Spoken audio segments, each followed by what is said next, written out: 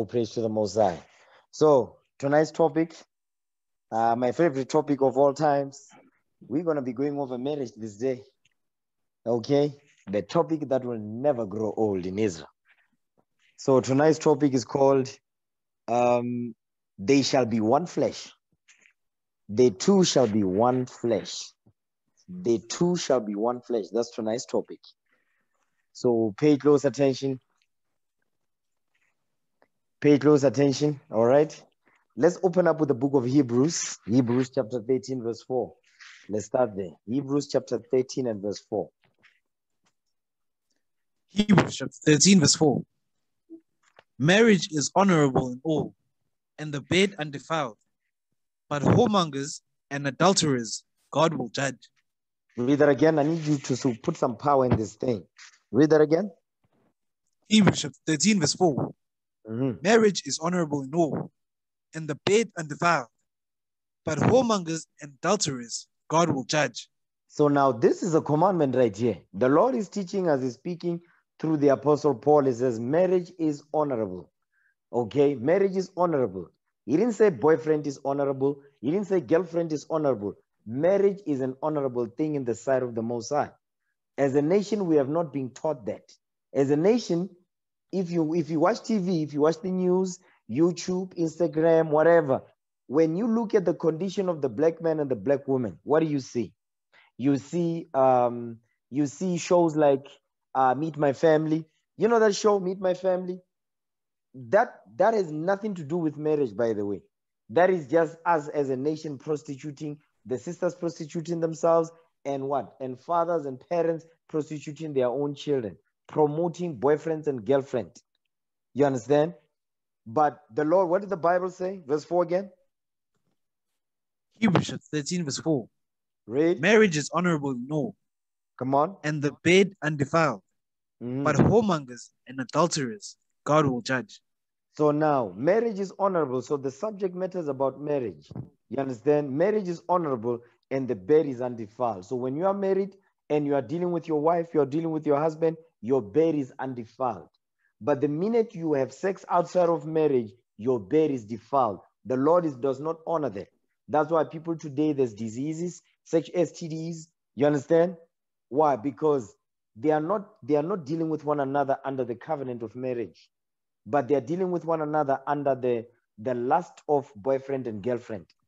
You understand? That's where diseases come in. You understand? Watch this. Give me the book of Genesis chapter 2 verse 21. Let's deal with the first marriage that was instituted from the beginning. Okay, Genesis 2:21. Genesis chapter 2 verse 21. It says marriage is honorable.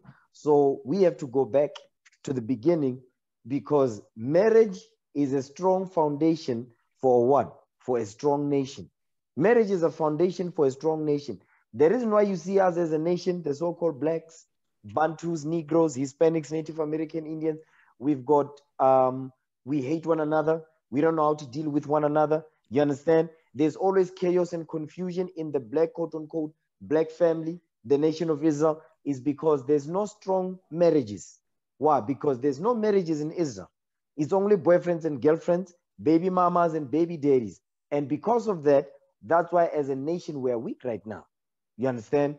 Read that. Genesis 2:21. The book of Genesis chapter 2 verse 21. Go ahead. And the Lord God caused a deep sleep to fall upon Adam, and he slept.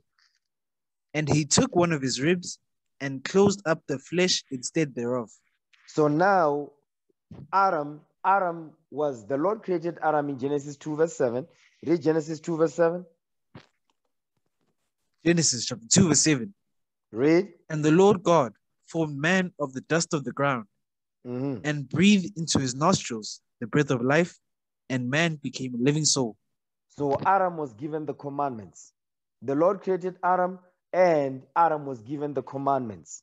You understand? Now, after Adam was given the commandments, now Adam was also given a job. Read verse 16. Verse 16. You know what? I'm gonna deal with that later. Let me not jump ahead. Jump down to verse 21 again. Read verse 21. I just want to show you at this point, Eve wasn't created yet. You understand? but Adam was there already, was given the commandments, responsibility. Okay, verse 21 now. Watch this. Genesis chapter 2, verse 21.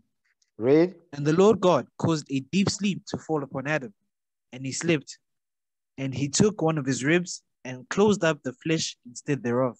So now Eve is going to be created out of Adam. Okay, go ahead. And the rib which the Lord God had taken from man made he a woman, and brought her unto the man.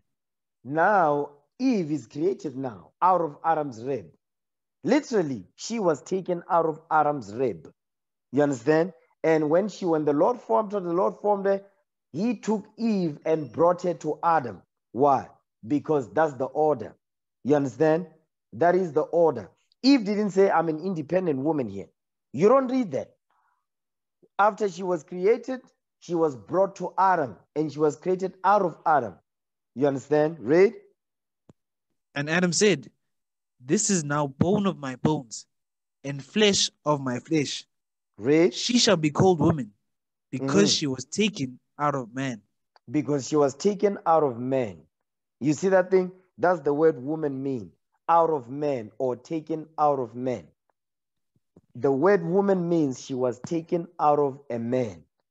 So guess what? We don't come from the woman. We come from what? The women, they come from us. You understand? From the very first beginning, Adam was created first, then Eve was formed out of Adam. You understand? So now, watch this. Now, at this point, the Lord is what? The Lord is formulating marriage. You understand? Because we have to return, we have to go back to our culture and our heritage. And our culture and our heritage, in terms of building the nation, the foundation of nation building is marriage. Okay? The foundation for nation building is marriage. And that's what the Lord is doing with us here from the time of Adam and Eve, our foreparents. Okay? Read. Therefore shall a man leave his father and his mother, and shall cleave unto his wife, and they shall be one flesh. He says, shall leave father and mother, and guess what? Read that again, verse 24. Genesis chapter 2, verse 24. Come on. Therefore shall a man leave his father and his mother, and shall cleave unto his wife, and they shall be one flesh. And they shall be one flesh. One flesh. Shall a man leave father and mother, and shall cleave unto his wife, and they shall be one flesh. But watch this. What I want to show you is that go back to verse 23. Genesis 2:23 again. Genesis chapter 2, verse 23. And Adam said, This is now bone of my bones, and flesh of my flesh. She shall be called woman, because she was taken out of man. Because she was taken out of man. Now give me 1 Corinthians chapter 11. 1 Corinthians chapter 11 and verse 8. 1 Corinthians chapter 11 verse 8. Because Eve was created out of Adam. Okay? The women, they come from us. Not the other way around. Okay? From the very beginning, that's how it was. You understand? 1 Corinthians chapter 11 and verse 8. You know what? Start at verse 7. 1 Corinthians chapter 11 verse 7. Come on. 1 Corinthians chapter 11 verse 7. For man indeed ought not to cover his head, for as much as he is the image and glory of God, but the woman is the glory of the man. So the man, we are made in the image and the glory of the Most High God. The woman is not made in the image and glory of God. She's made in the image and glory of the man. You understand? Read that again, verse 7. 1 Corinthians chapter 11 verse 7. For a man indeed ought not to cover his head, for as much as he is the image and glory of God, but the woman is the glory of the man.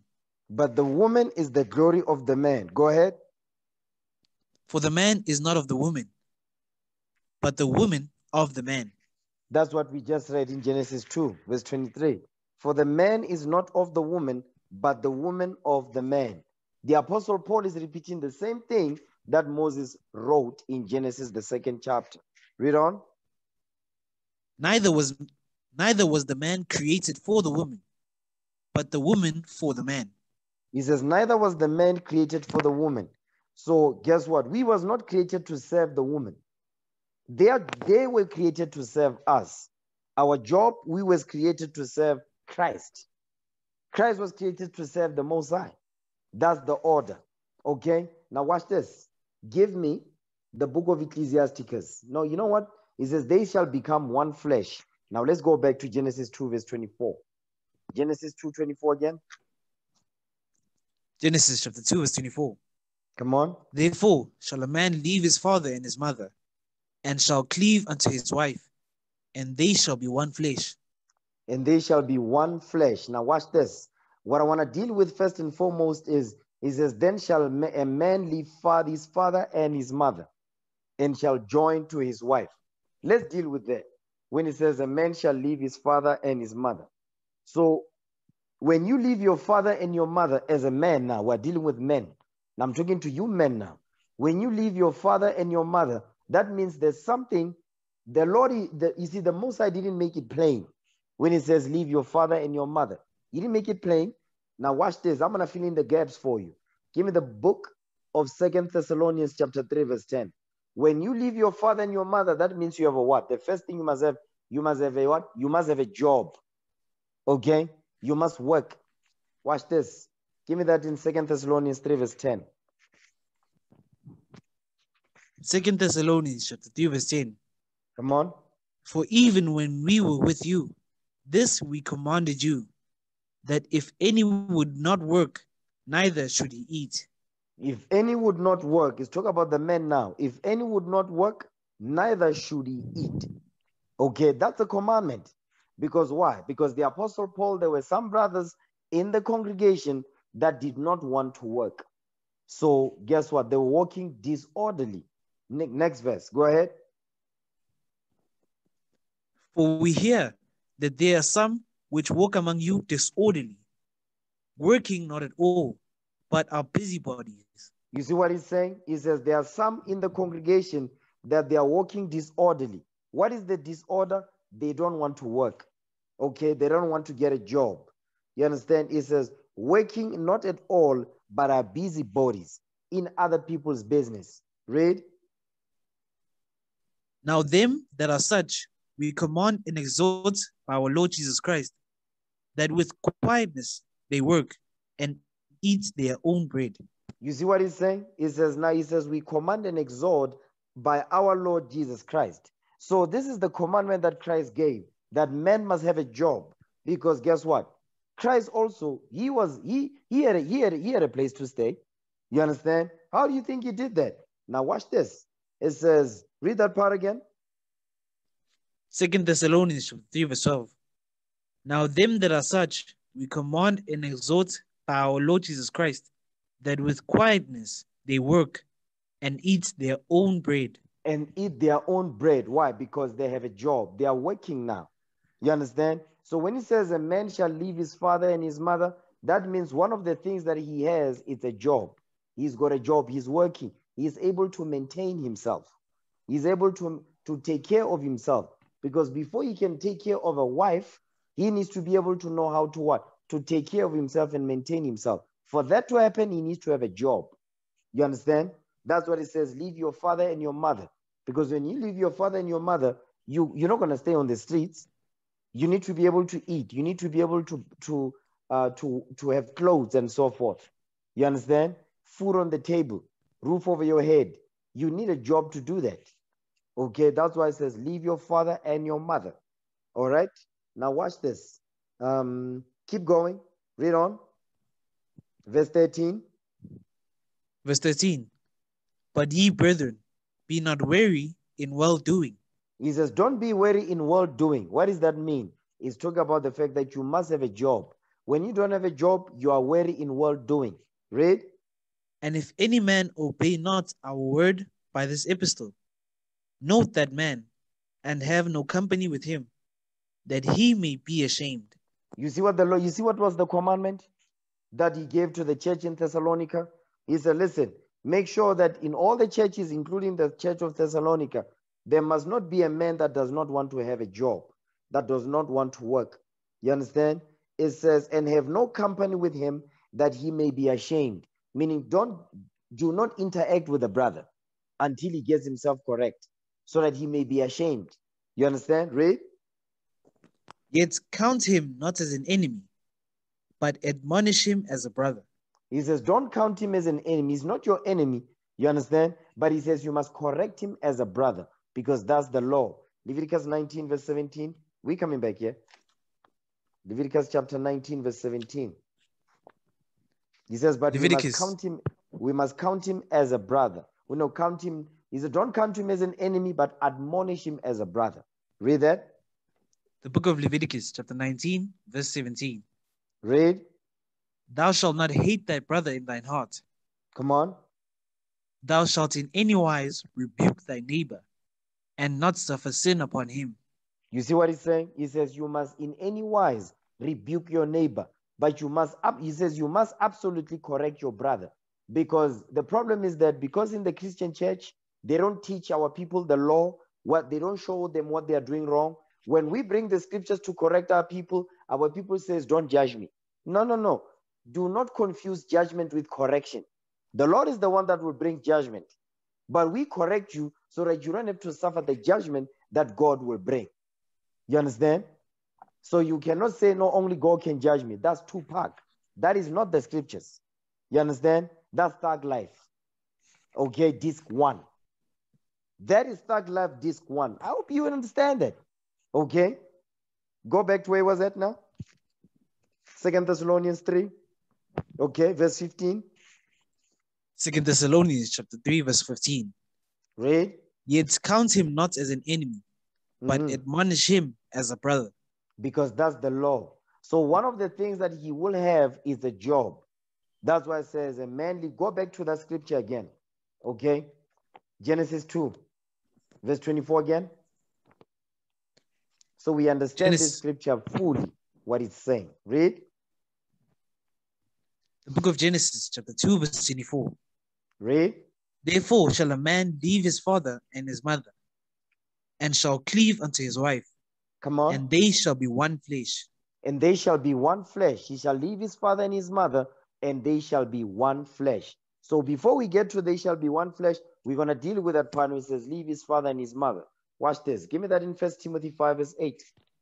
1 Timothy chapter 5 and verse 8. We're still dealing with that brother that he leaves his father and his mother. So in order for him to leave his father and his mother, what does he have to have? He must have a job. He must have a place to stay. You understand? Before he can have a place to stay, he needs to have a job so he can be able to maintain or get himself a place to stay. Okay? Read that. 1 Timothy chapter 5 verse 8. 1 Timothy chapter 5 verse 8. Read. But if any provide not for his own, and especially for those of his own house, he hath denied the faith, and is worse than an infidel. You see what the scriptures is saying? He says, but if any provide not for his own, meaning for his own nation, if you don't provide for your nation, and he says, and especially for those of his own house, now it goes to your family, your wife, your children. You understand? He says he had denied the faith and is worse than an infidel, meaning you are worse than a non-believer. That's what he's saying right there. Okay, I'll give an example. Give me Genesis chapter 30, verse 30. Okay, this is an example of our forefather Jacob. When he was working for Laban, and it was time for him, because now he had gotten Leah and Rachel, it was time for him to go. This is what he said now. Watch this. Genesis 30, verse 30. The book of Genesis, chapter 30, verse 30. Read. For it was little which thou hadst before I came, and it is now increased unto a multitude. And the Lord hath blessed thee since my coming. And now when shall I provide for mine own house also? You see what he's saying? When shall I provide for my own house also? That's some heavy stuff right there. He says, when shall I provide for my own house? That's the same thing we just read. It says, but if any provide not for his own, and especially for those of his own house. That's what we read in 1 Timothy 5 verse 8. Jacob is saying the same thing here. Okay, let's go back. 1 Timothy 5 verse 8 again. 1 Timothy chapter 5 verse 8. But if any provide not for his own, and especially for those of his own house, he hath denied the faith, and is worse than an infidel. He had denied the faith and is worse than an infidel.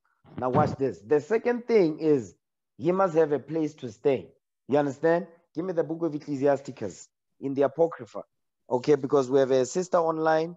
I hope the sister, she managed to download the Apocrypha, the Bible app, because we use the Apocrypha books as well. So give me that in Ecclesiasticus chapter 29, verse 21. Ecclesiasticus 29, verse 21. Read that. Ecclesiasticus chapter 29, verse 21. Read. The chief thing for life is water. The chief thing, the most important things for life is water. Go ahead. And bread and clothing. Go ahead. And an house to cover shame. And an house to cover shame. So the chief things for life is water, bread, clothing, and a house to cover shame. So these are the basic things that a man needs, the basic things that a woman needs.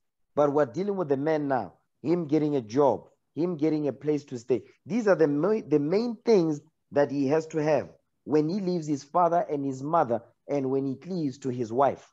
Okay, read that again. Verse 21. Ecclesiasticus 29, verse 21. Read. The chief thing for life is water, and bread and clothing, and an house to cover shame. Because these things goes into the necessity. Water goes into thirst. Okay, bread goes into hunger. Clothing, you understand, goes into nakedness. You understand how you cover your nakedness, and a house to cover shame, a roof over your head. You understand? Watch this. Give me the book of Sirach, chapter 39 now. Ecclesiasticus, chapter 39, verse 26.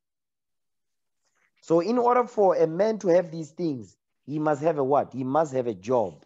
Okay, see, read that. Ecclesiasticus 39, verse 26. Read that. Ecclesiasticus chapter 39, verse 26. Read. The principal things for the whole use of man's life are water, fire, iron and salt, flour of wheat, honey, milk, and the blood of the grape, and oil and clothing. So these are the basic things. The principal things is as water, fire, you understand, to cook, iron, okay, and salt, flour of the wheat, honey, milk, you see, and the blood of the grapes, that's wine, and oil and clothing. Read verse 27. All these things are for good to the godly, so to the sinners they are turned into evil. To the sinners, they are turned into evil. Why? Because they don't know, they misuse the stuff that they've got. That's what he's saying. That's why today you see a lot of our people, they confuse. You ever see when our people, when they go to the shops, like now it's month end, right? They go and buy groceries. They don't buy, when you look at the trolleys, you see the things that our people buy. They be buying things and like, but that's not groceries. Those are not basic things in life. They don't buy the staples. You understand? So, and that's why it says to the godly, it says, and all these things are good to the godly, meaning what? Those that keep the commandments, and to the sinners, they are turned into evil. That's why our people today, they are sick because they eat the polony, they eat pork. You understand? They don't know how to eat or what to eat. When you look at KFC, it's packed. They deep fry stuff. You understand? That's our people, they've got high rates of what? High rates of blood pressure, high blood pressure. You understand? Cancer, heart disease. You understand? Things of that nature. Why? Because of the stuff that we eat. We don't eating lawful things, lawful food according to the scriptures. You cannot be eating McDonald's all the time. You are eating deep fried stuff. You don't. But there's no veg in your diet. There's no morojo. There's no cabbage. There's no carrot. There's no beetroot. You understand? Things of that nature. These things, fella, they are medication for us. You understand? Watch this. Give me that in Sirach 38. Okay. Sirach chapter 38, verse 4. Watch this. Because the food that we eat is medicine that the Most High God has given unto us. So you cannot be eating meat all the time, and when you get gout, you are surprised. Okay, read that. Ecclesiastes chapter 38, verse 4. The Lord hath created medicines out of the earth, Read. and he that is wise will not abhor them. He that is wise will eat the medicines that the Lord is created out of the earth. What are those medicines? The herbs. You understand? Bumurogo, bukebichi, and so forth. Those are the herbs. Have a fruit, okay? Have a fruit. Stop going to Krispy Kreme. Don't be going there. Buy a fruit. Buy a banana. Okay? Buy some nuts. You go to the street vendors, there's always street vendors selling beans, they're selling nuts, they're selling bananas and oranges, some are selling strawberries and so forth. Listen, and the fruits and veggies, they are cheap. Okay?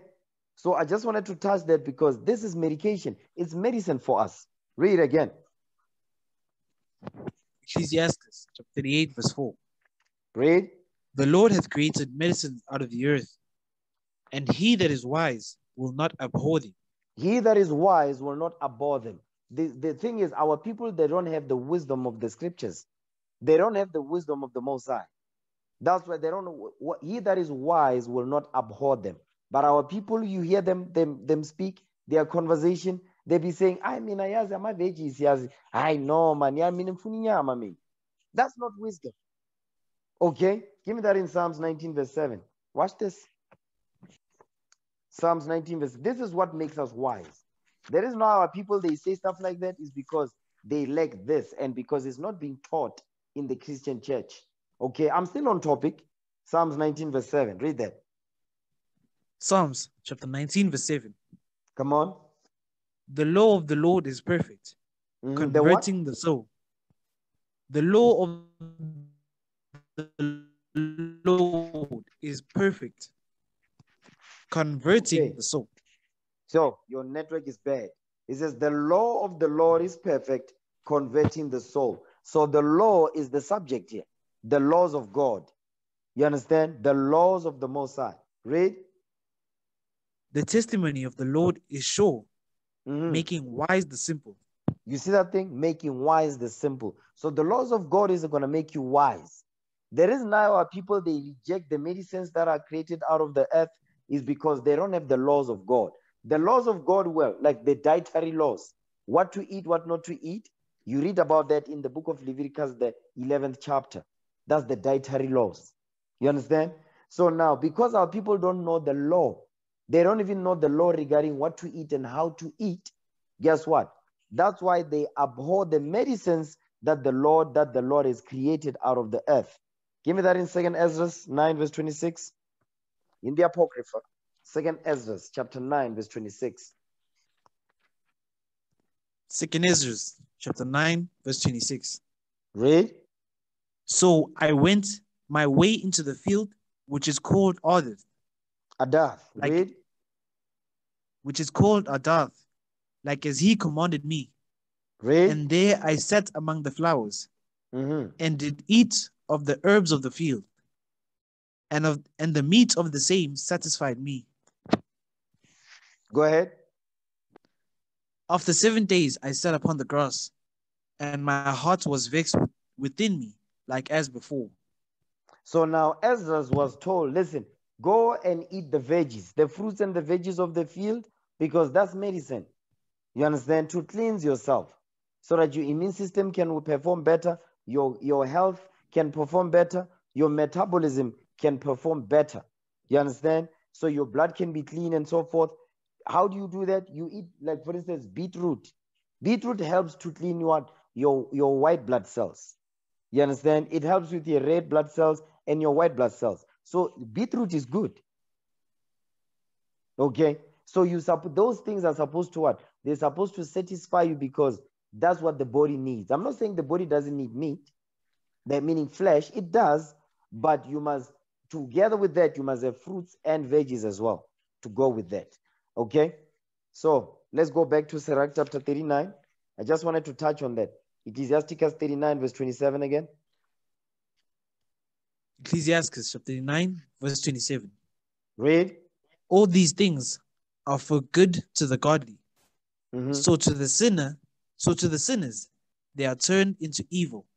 You see, to the sinners, they are turned into evil because our people, they don't want to repent. When you teach them the laws, they say, don't judge me. But they be correcting their children when they go off. But when we come now, the prophets with the scriptures, they say, don't judge me. That's why now it says, to the sinners, they are turned into evil. Something that's supposed to be good, now it has turned evil against you. You understand? That's what the Lord is saying. But the key here is that go back to Genesis 2, verse 24 again, in case we forgot. Because I know some of you forgot already. Genesis 2:24. Read that. Genesis chapter 2, verse 24. Mhm. Therefore shall a man leave his father and his mother, and shall cleave unto his wife, and they shall be one flesh. And they shall be one flesh. So when he leaves his father and his mother, he gets a job. Now he needs to be able to get a place to stay. Okay, watch this. Go back to Sirach now, 29, verse 21. Ecclesiasticus 29, verse 21. Ecclesiastes chapter 29, verse 21. The chief thing for life is water, and bread and clothing, and an house to cover shame. And an house to cover shame. It says water, bread, and clothing, and an house to cover shame. You understand? These things are good to the godly. Okay, that's what we read in Sirach 39. They are good to the godly. Read verse 21 again. Ecclesiastes chapter 29, verse 21. Read. The chief thing for life is water, and bread and clothing, and an house to cover shame. And an house to cover shame. So let's deal with the house to cover shame. That's the roof over your head. Watch this. Give me 1 Peter 2:21. 1 Peter 2:21. We are following after the footsteps of our Lord and Savior Jesus the Christ, the black Messiah that died for us. 1 Peter chapter 2, verse 21. Watch this. 1 Peter chapter 2, verse 21. Come on. For even hereunto were ye called, because Christ also suffered for us, leaving us an example, that ye should follow his steps. Okay, I need you to read like there's life in you. Come on, put some life in this thing. Verse 21 again. 1 Peter chapter 2, verse 21. Read. For even hereunto were ye called, because Christ also suffered for us, leaving us an example, that ye should follow his steps. You see that thing? It says that Christ left us an example that we should follow his footsteps. You understand? Let's see the example that Christ left behind. Give me that in John chapter 1, verse 38. John 1, verse 38. Because it says, and an house to cover shame. Watch this. The book of John, chapter 1, verse 38. Then Jesus turned and saw them following, and saith unto them, What seek ye? They said unto him, Rabbi, which is to say, being interpreted, Master, where dwellest thou? So now the followers of Christ, those that followed Christ, they are asking him, Rabbi, where dwellest thou? Where do you stay? You understand? Their questioning is the roof over his head. Where do you stay? Christ, read, watch this. He saith unto them, Come and see. He said unto them, come, hold on. He says what? He says, come and see. Meaning, come and see where I stay. Meaning, Christ had a roof over his head. He had a house to cover shame. You understand? Read. They came and saw where he dwelt, and abode with him that day, for it was about the 10th hour. You see that thing? It says, they came and saw where he dwelt, and abode with him that day, for it was about the 10th hour. So they came to where Christ stayed. He had a place, he had a roof over his head. You understand? So because in the Christian church, you don't hear about that. You know what they'll tell you? You know, it's funny. It's funny how the pastors, they'll be pushing, people must give tithes and all of that. They live in mansions, but Christ didn't have a place to stay. That makes sense? That makes no sense whatsoever. Okay? Read verse 39 again. The book of John, chapter 1, verse 39. He said unto them, Come and see. they came and saw where he dwelt and abode with him that day, for it was about the 10th hour. You see that thing? For it was about the 10th hour, but they saw where Christ dwelt. So now go back to Genesis now. Go back to Genesis chapter 2, verse 24 again. So we understand that you must have a job. When he says you must leave his father and his mother, you must have a job. You must have a place to stay to maintain yourself. Okay? Genesis 2:24. The book of Genesis chapter 2 verse 24. Therefore shall a man leave his father and his mother, and shall cleave unto his wife, and they shall be one flesh. And they shall be one flesh. Now give me Matthew chapter 19. Because the same thing that we just read now in Genesis 2, Christ said the same thing. Matthew chapter 19 verse 4. Let's start there. What I want you to see is that as a nation, these are the basic things that we are struggling to do as a nation. And that's why there's so much disconnect in the nation of Israel between the black man and the black woman. We cannot relate one to another, okay? Because this is the missing ingredient, which is the laws of God. Read that, Matthew 19 verse 4. The book of Matthew chapter 19 verse 4. And he answered and said unto them, have you not read that he which made them at the beginning made them male and female? He says, he which made them at the beginning. So what is Christ quoting? He's quoting Genesis 2, what we just read. Genesis 2:21 down to verse 24. That's what he's quoting. Read. And said, for this cause shall a man leave father and mother, and shall cleave to his wife, and they twain shall be one flesh. And they twain shall be one flesh. Twain means two. They two shall be one flesh. So the man will leave his father and his mother. He'll get himself a job, and not only that, he will have a roof over his head. You understand? These are the basic things. These are the requirements. This is what the Lord requires of us. You understand? As men, we must be able to have these things before you can even think of a woman, before you can even think of marriage. This is what you must have, you understand, as a man. Because today what you see is, you see brothers, you know, they're still living under their mother's house. They are living in their mother's house. They have a back room. The guy is working. He even has a car. You see that thing? And a lot of the times you find that these brothers, they are raised by their mothers. You understand? So they don't have that spirit of a man. They are still moving like a boy. They have a boy mindset. They have a boy mentality. He is working, you understand? He's living with his mother. He even buys a car. He extends the house so he builds a garage to put that car in. That's what we see in the auctions. That is what we see. Why? Because this is not taught to the black man. You understand? This is not taught to the black man. Now guess what happens? Here's what happens next. Now he meets a woman, and the woman he'll be sleeping with this woman in the back room of his mother's house. That's what happens. Okay? That is what happens on a day-to-day basis. So that is out of order according to the scriptures. That is out of order according to the Most High. You cannot be bringing your girlfriend, you understand, to be at the back room. And the mothers also, they are out of order. These are our mothers. Because their job, they're supposed to say, wait a minute, hey, where's your parents? Where's your mother? Where's your father? Do they know that you are here? Pella, when you are not married, why are you here? They don't say that. They don't say nothing. You understand? The parents also of the girl, they don't say nothing. No, but guess what? Nobody's discussing marriage. And that's why we are so dysfunctional as a nation. Okay? Read that again. Verse 5. The book of Matthew, chapter 19, verse 5. And it said, for this cause shall a man leave father and mother, and shall cleave to his wife, and they twain shall be one flesh. And they twain shall be one flesh. So Christ is saying the same thing to us here. You understand? You leave your father and your mother, you must have a job. Okay? You must have a job. Because how was Christ able to take care of himself? Because he was a grown man at this point. So he didn't have a job. How did he manage to have a place to stay?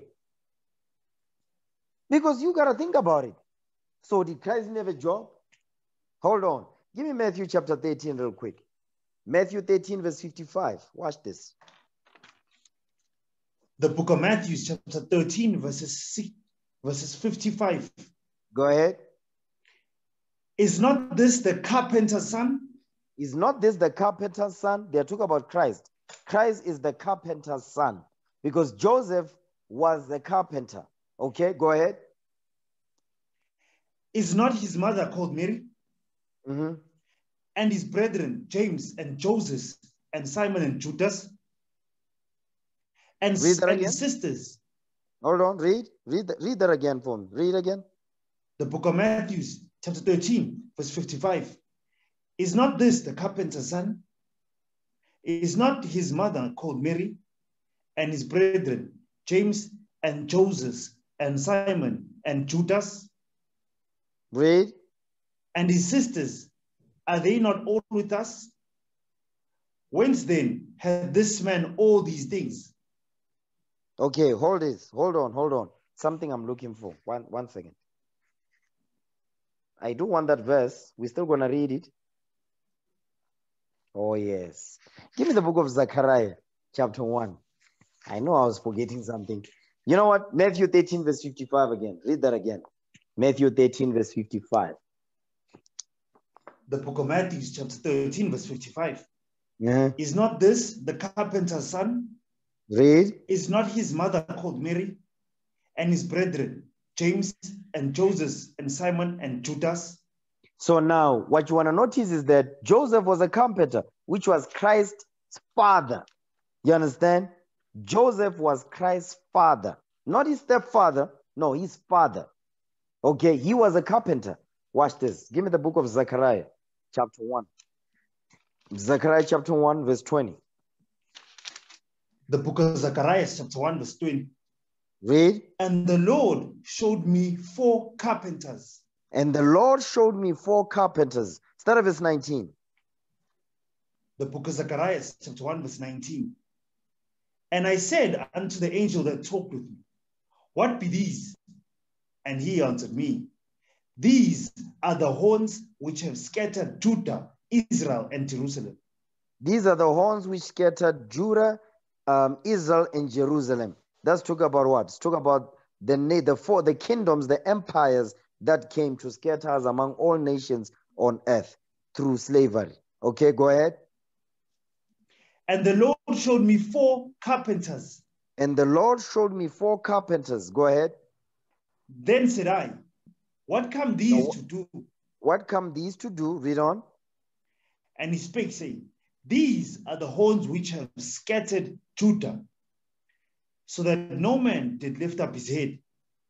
But these are come to fray them, and to cast out the horns of the Gentiles, which lifted up their horn over the land of Judah to scatter it. So now what you want to notice is that he's talking about 4 carpenters, okay? These 4 carpenters is talking about the leaders that the Lord will send in the last days. But the main one is talking about Jesus the Christ. He is the main carpenter, okay? So guess what? Just as Joseph was the carpenter, Christ was a carpenter as well. He was what? He followed after his father. You understand? That's why he was able to take care of himself. He was able to take care of the basic things in life. Okay? Now watch this. Now, we dealt with, he must have a job. Secondly, he must have a roof over his head.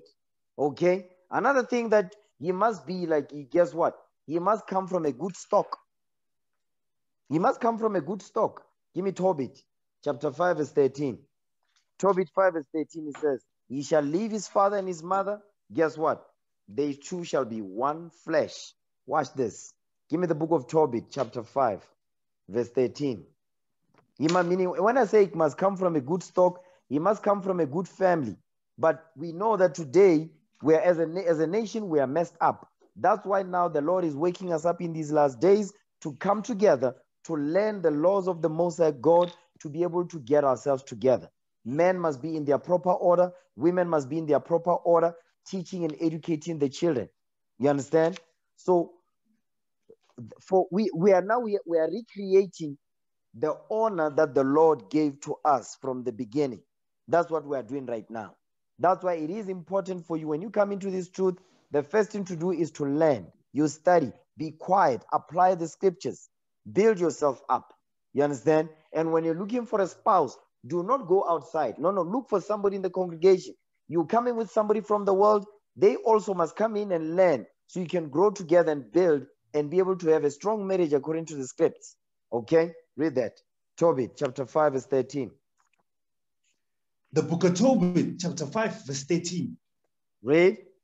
Then Tobit said, "Thou art welcome, brother.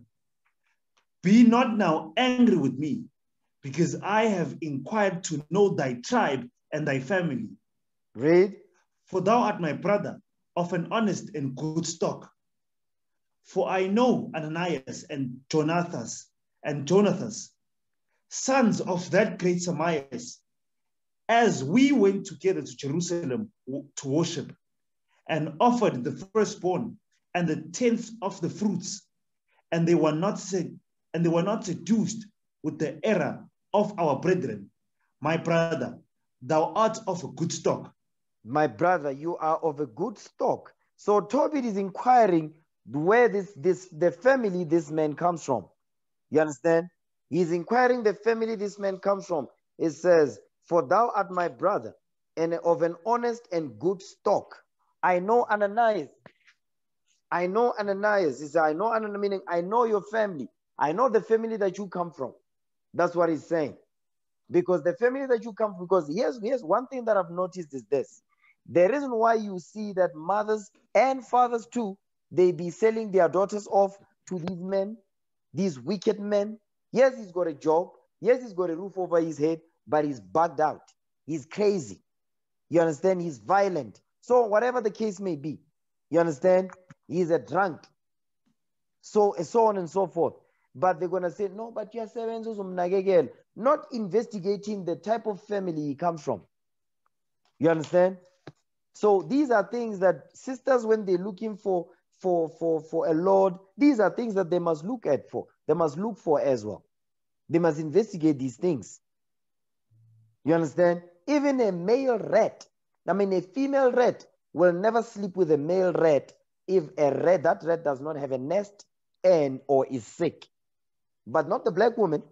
She will lay down with a man, whether the man does not have a job, he's still living he's still living with his mother. You understand? She will lay down with him. Okay? So the reason why I'm bringing this out to prevent the whoredom that is happening in the nation of Israel.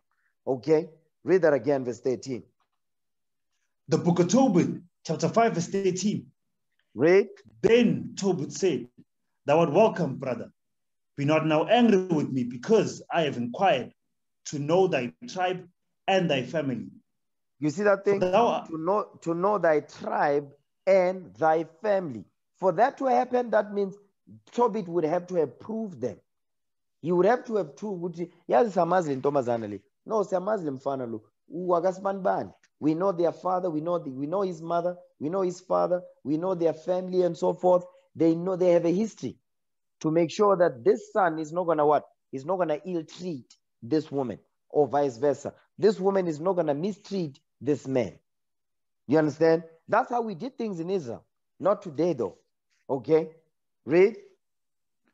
For thou art my brother, of an honest and good stock. Mm-hmm. For I know Ananias and Jonathan, sons of that great Samias. You see as that we thing? Went together. He says, for I know Ananias and Jonathan, sons of that great Samias. So he knows the family member. He knows the family members. You understand? They have a good name. They have a good reputation. That's why it says, and an honest and good stock. He says he knows all that. Watch this. Give me that in Tobit 7, verse 7. Tobit chapter 7, verse 7, in the Apocrypha.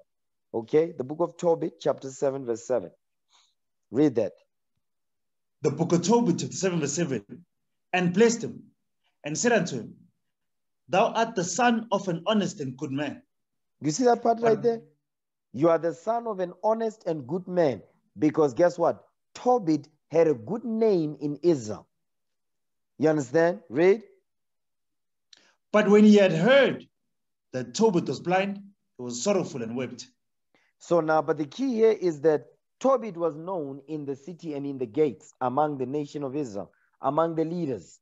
So guess what? Now when they look at the son now, the son wants to get married. The father-in-law is proving him to see if he's coming from a good family. He said, oh, I know Tobit. You understand? Tobit is a good man. He's an honest and good man. So meaning Tobit is known for his good works. So now they know, okay, he comes from a good family. It's not just because he has a job, he has a roof over his head, he's fit. He's going to be fit to take care of this woman. It doesn't mean that. Okay, it don't mean that. Also, watch this. Give me the book. Give me the book of Ecclesiasticus 37 verse 12.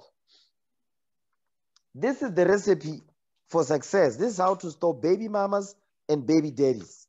Sirach 37 verse 12. The book of Ecclesiasticus, chapter 37, verse 12. Read. But be continually with a godly man. Be continually with a godly man. You must be continually with a godly man. Read. Whom thou knowest to keep the commandments of the Lord. Whom you know. Not you think. No, you know that they keep the laws of God. You must know, you must be with a godly man who you know they keep the laws of the Most High God. Because in order for you to know that, guess what you must do? Give me that in Ecclesiasticus. Same book. Ecclesiasticus chapter 6 verse 7. This is what you have to do. You understand? For you to be sure to know that they keep God's laws. Okay? Read that. The book of Ecclesiasticus chapter 6 verse 7. Go ahead. If thou wouldest get a friend, prove him first. Do what? Prove him first. Prove him first. If you are to get a friend, the friend here is in context in terms of a spouse. You understand? A husband, a wife. If thou wouldest get a friend, prove him first. Read. And be not hasty to credit him. And don't be hasty. Don't be quick to give them credit. You understand? You need to prove them. You need to observe. You must watch them to see, are they applying what is written in the scriptures, or do they just say they don't apply? You understand? Do they actually believe what is written? And if they believe what is written, will they apply? Will they change their ways to do what this Bible says? You understand? How do you prove him? Watch this. Give me the book of 1 John chapter 4. 1 John chapter 4 verse 1. First book of John, chapter 4, verse 1. Read. Beloved, believe not every spirit. He says, don't believe every spirit. Okay, go ahead. But try the spirits. But do what? But try the spirits. But you must try the spirits. You understand? He says, don't believe every spirit, but you must try the spirits. Read. Whether they are of God. Whether they are of the Lord. Read. Because many false prophets are gone out into the world. Because many false prophets are gone out into the world. But he says, but try the spirits whether they are of God. How do you try them? You try them by the word of God. You understand? The scripture says a man must have a job. So guess what? You don't even think of proving or courting with that brother if he does not have a job. You understand? Because to have a job is a law, it's a commandment. Secondly, you must find out, does he have a roof over his head? Is he still living with his mother? You understand? Because if he's still living with his mother, you don't know, you don't have proof that he can be able to handle a family, let alone take care of himself. You don't know if he can take care of himself, because if he's still living with his mother, chances are his mother is still making financial decisions in his life. He's also making day-to-day decisions in his life. You understand? So what makes you think that he's going to be able to take care of you when he cannot even take care of himself? Although he's working, but he can't take care of himself. How is he going to take care of you and the family and the children that you will eventually have? He will not, and you can't tell. The good thing would be if he maybe leaves and joins himself to another brother and they share the rent. Then he's learning responsibility. He knows how to be responsible to say, okay, I need to work so I can maintain the roof over my head. I must have food so I may be able to maintain myself and so forth. So that's an example of somebody that has sense. You understand? They understand the responsibility that is before them. Okay? That's how you try that spirit. You try the spirit not by your emotions, but by the laws of God. Is he applying what the scripture said? Okay? Read that again, verse 1. First book of John, chapter 4, verse 1. Go ahead. Beloved, believe not every spirit, but try the spirits whether they are of God. Because many false prophets are gone out into the world. Because many false prophets are gone out into the world. Okay? Now, go back to the book of Ecclesiasticus, Sirach chapter 6, verse 7 again. The book of Ecclesiasticus, chapter 6, verse 7. If thou wouldst get a friend, prove him first, and be not hasty to credit him. If you were to get a friend, a spouse, a lord, you says you must prove that man first. You understand? Don't be hasty to credit them. How do you prove them? You try them with the word of God. Are they applying what is written? That's how you're going to know. Now go back to Sirach 37, verse 12. Okay? Ecclesiasticus 37, verse 12. Read that. The book of Ecclesiasticus, chapter 37, verse 12.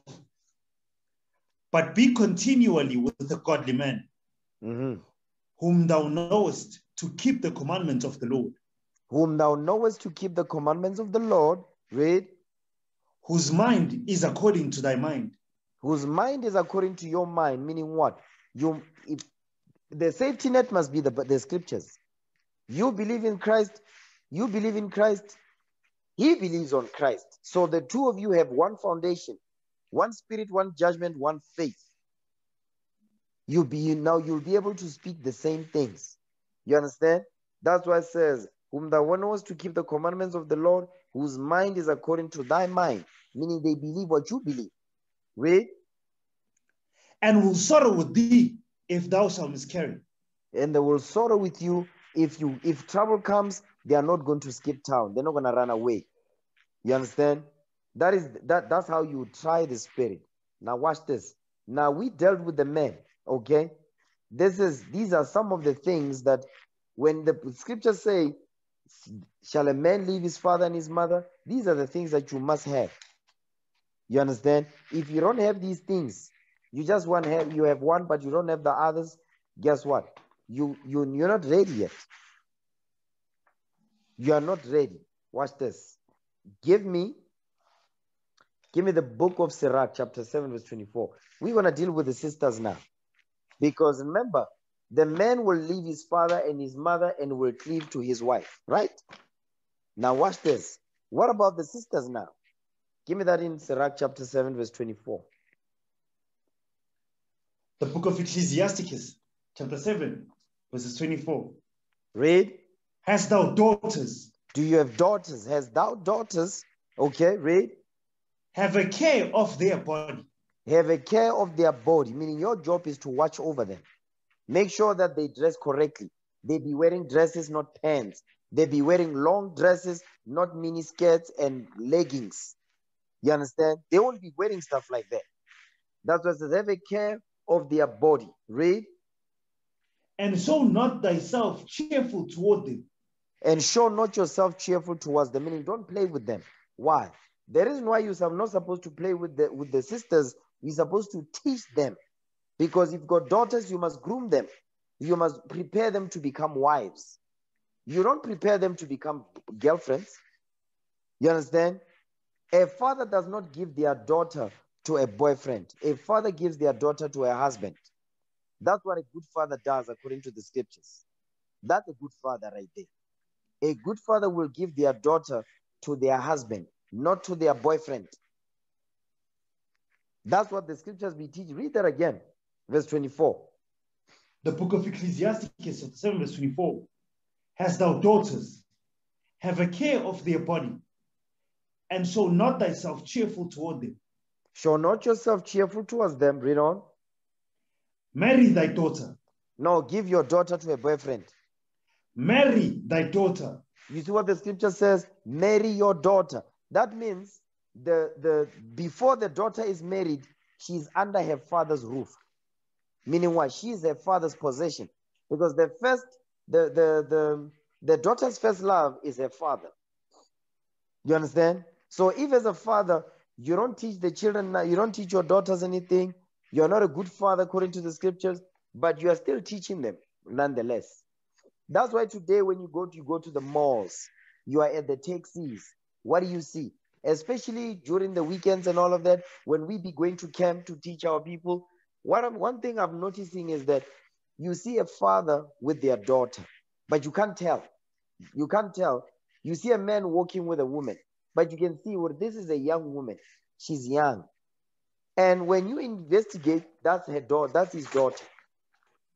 But when you look at the way the daughter is dressed up, it's an example that the father is not taking care of this daughter.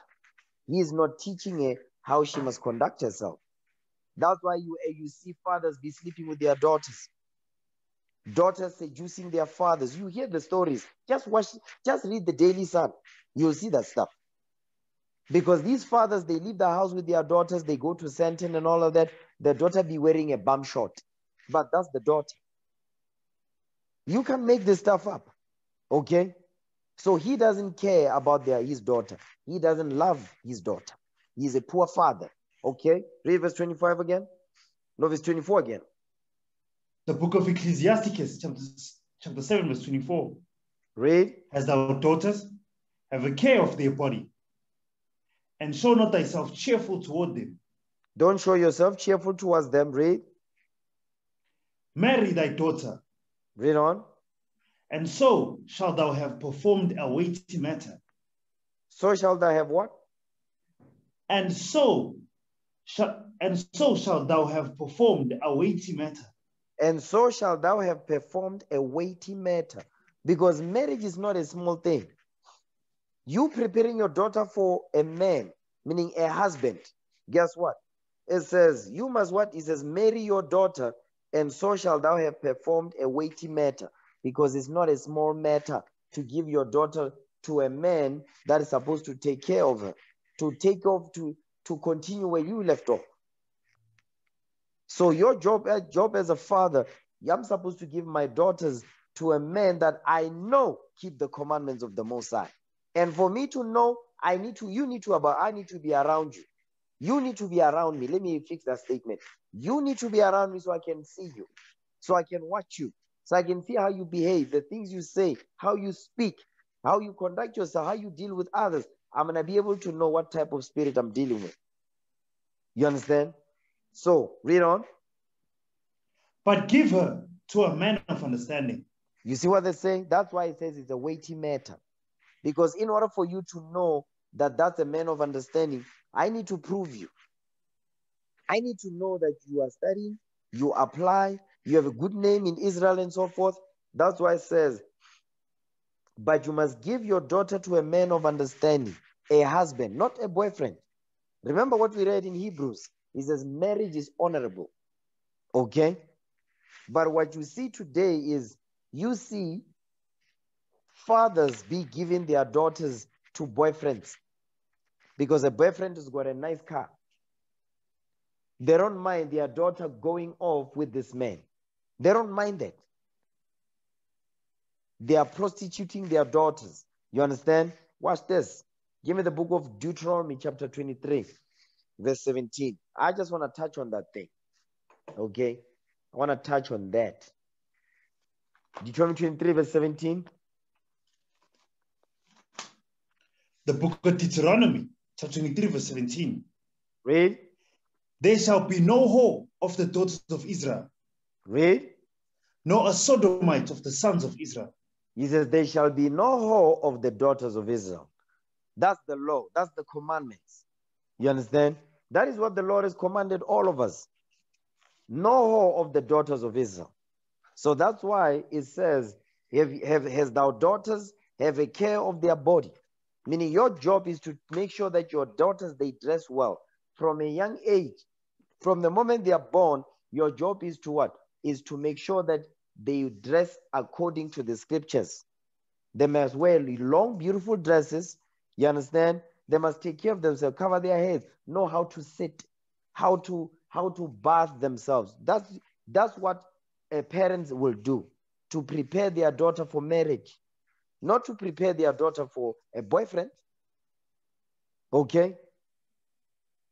Read on, verse 18. Watch this. Thou shalt not bring the You know what? hire Well, of a whore. hold on. Wait. You know what? I'll come back here. Go back to Sirach 7, verse 25. Read that again. The book of Ecclesiasticus, chapter 7, verse 25. Read. Marry thy daughter, and so shalt thou have performed a weighty matter. Mm-hmm. But give her to a man of understanding. But give your daughter to a man of understanding. That means that's the man that you have proved, like it says in Sirach 6 and 7. Okay? Now watch this. Give me the book of the history of Susanna. Okay, chapter 1. The history of Susanna, chapter 1, verse 1. Because it says, as thou daughters have a care of their body, you must take care of them. You must make sure, your job is to make sure that your daughter will not leave the house showing her breasts. Your daughter will not leave the house showing her thighs. Your daughter will not leave the house showing with her stomach out. That's not happening. Okay? That's the job of a good parent.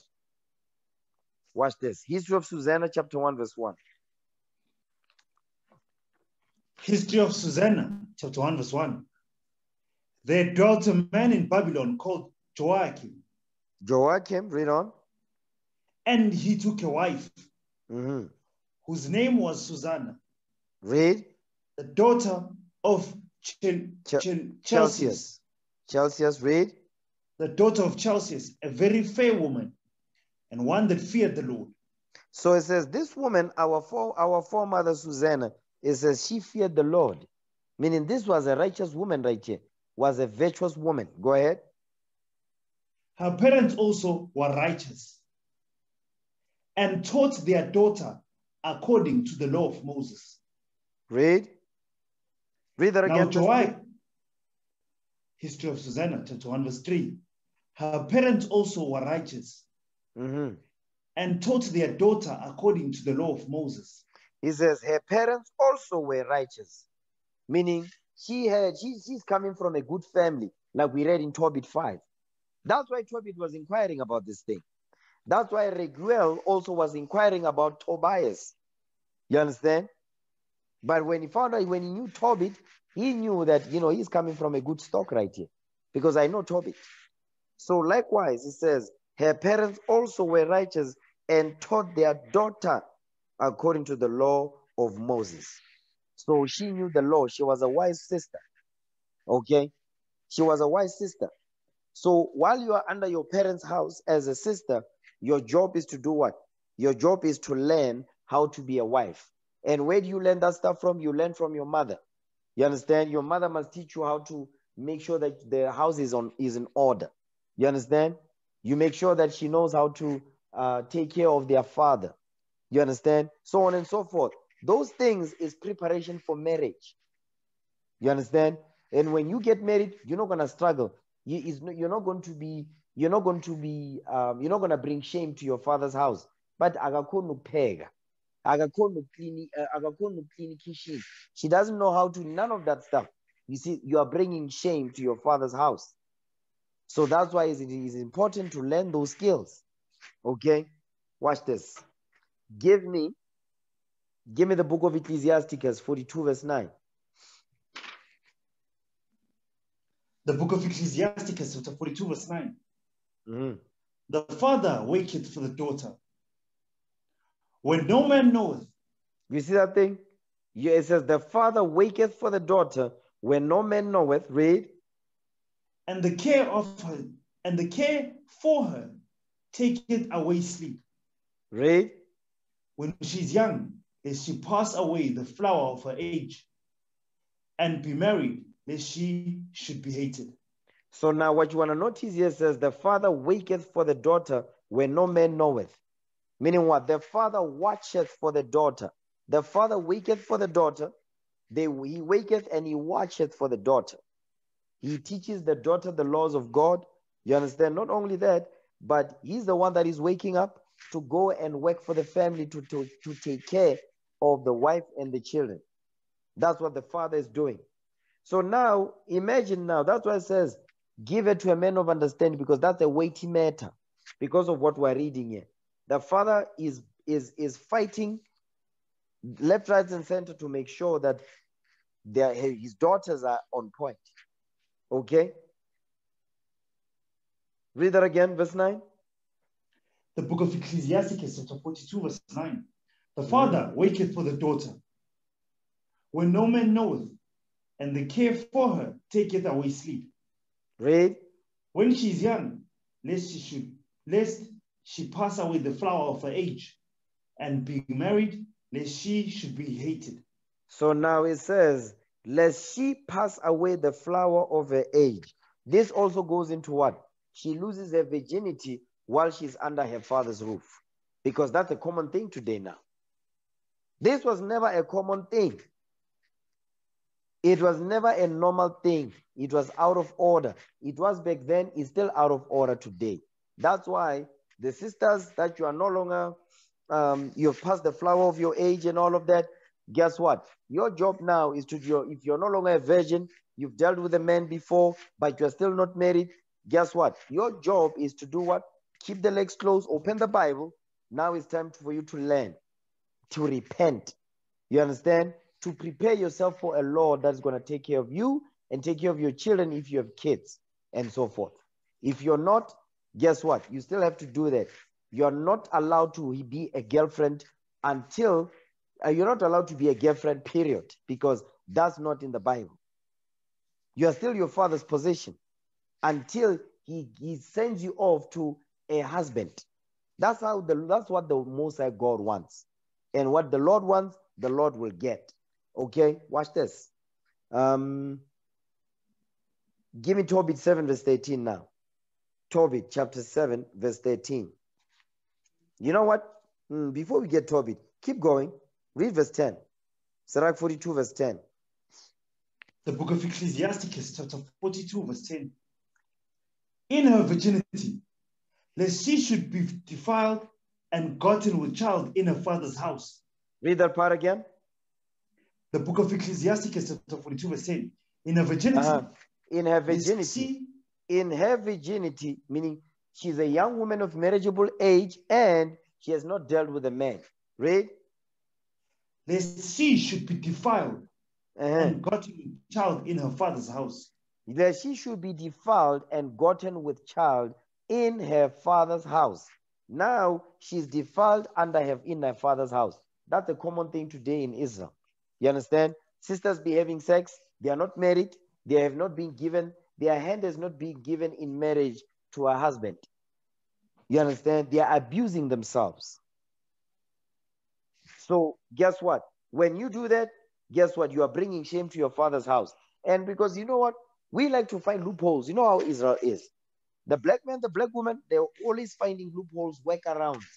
When it says under your father's house, let's say you're not under your father's house physically, but you have a job as a sister, you are working somewhere, okay?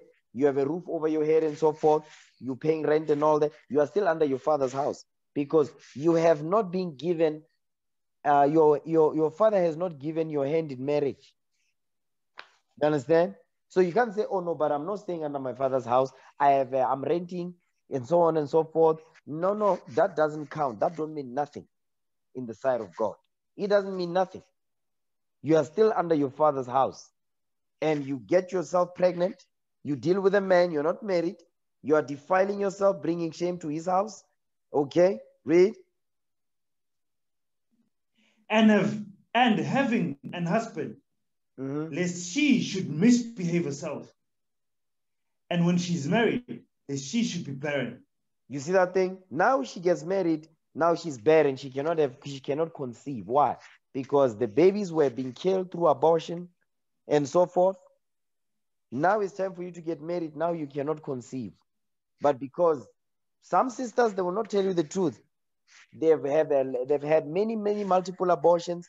Now you keep trying for a child. You cannot get a child. Why? she's sitting on a secret. She's not telling you nothing. You understand? So these are things that we have to make sure that we prevent with the word of God as men, as fathers. Tobit chapter 7, verse 13. Come on. Tobit 7, verse 13. The book of Tobit, chapter 7, verse 13.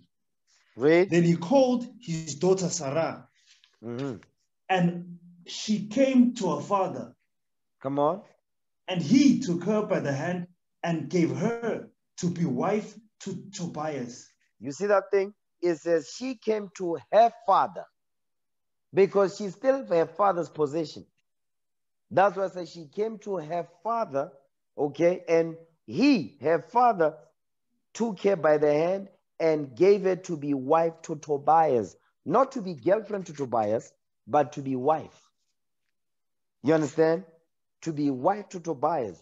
So because every sister, every woman can get a man. Let me say that again. Every sister, every woman can get a man, but not everyone can get a husband.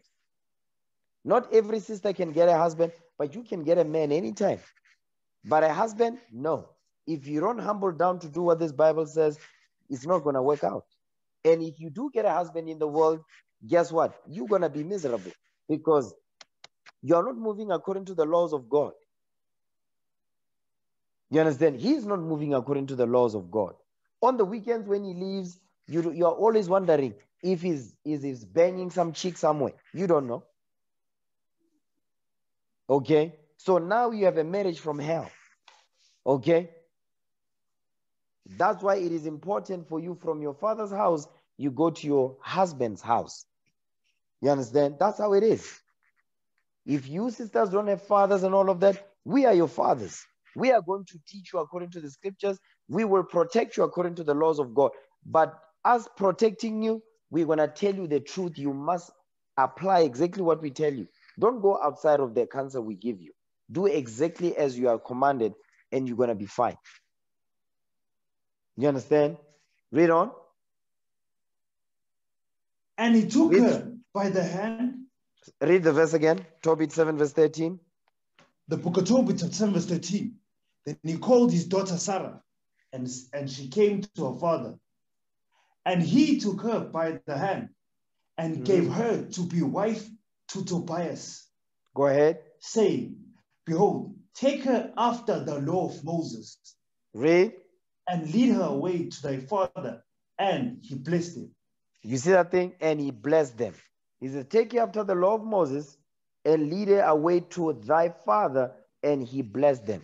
That's the only time when the blessings come, because the father has given consent, because the father determines the marriage. If the father says, I don't want you to get married, you're not going to get married. And if you do get married, despite what your father says, that marriage is not going to be successful. So now, watch this. Give me Tobit chapter 8, verse 7. Because I mentioned that from your father's house, you go to your husband's house. That's why we read in Sirach 7, it says, marry thy daughter, because so thou shalt have performed a weighty matter, but give it to a man of understanding. You understand? Watch this. Tobit chapter 8, verse 7. The book of Tobit, chapter 8, verse 7. And now, O Lord, I take not this my sister for lust. I do what? But I take not this my sister for lust. He says, I take not this my sister for lust. Read. But uprightly. Therefore, mercifully ordain that we may become aged together. That we may become what? That we may become aged together. That we may become aged together. But he says, I take not this my sister for lust, but uprightly. When you are a girlfriend, guess what? You have not been taken uprightly. You're only dealing with that sister according because of your lust. I take not this my sister for lust. If you're a girlfriend, yes, you've been taken just for lust. Not for marriage, but just for lust. You understand? Now go to Deuteronomy 23, verse 17 now. So the job of a father is to make sure that these things happen, what to do and what not to do. Okay, read that. Deuteronomy 23 verse 17. The book of Deuteronomy chapter 23 verse 17. There shall be no whore of the daughters of Israel. Read. No sodomite of the sons of Israel. No, Sodom meaning gays, homosexuals. Okay, there shall be no whore of the daughters of what? Of the daughters of Israel. No whore. To prevent the whoredom, guess what? What we just read, these were preventative laws. These were laws to prevent Israel from whoring themselves out and whoring their daughters out. That's why these laws were set up. Okay. Read on. Next verse, verse 18. The book of Deuteronomy chapter 23 verse 18. Thou shalt not bring the hire of a whore or the price of a dog into the house of the Lord thy God for any vow. For even both these are abomination unto the Lord thy God. Now watch this. What I want to show you here is, it says, thou shalt not bring the hire of a whore or the price of a dog. The hire of a whore. Agree, a whore we know is a prostitute or a sister that deals with men. She's not married. That's what the Bible calls it. So to stop whoredom in Israel, this is what needs to happen. We need to stop doing that. You're not married. You have no business having sex. It's that simple. You understand? Watch this. It says, thou shalt not bring the hire of a whore, because it was something that is hired is not a permanent, it's not something that I owe permanently. It's a temporary possession. I use it after I'm done, I take it back.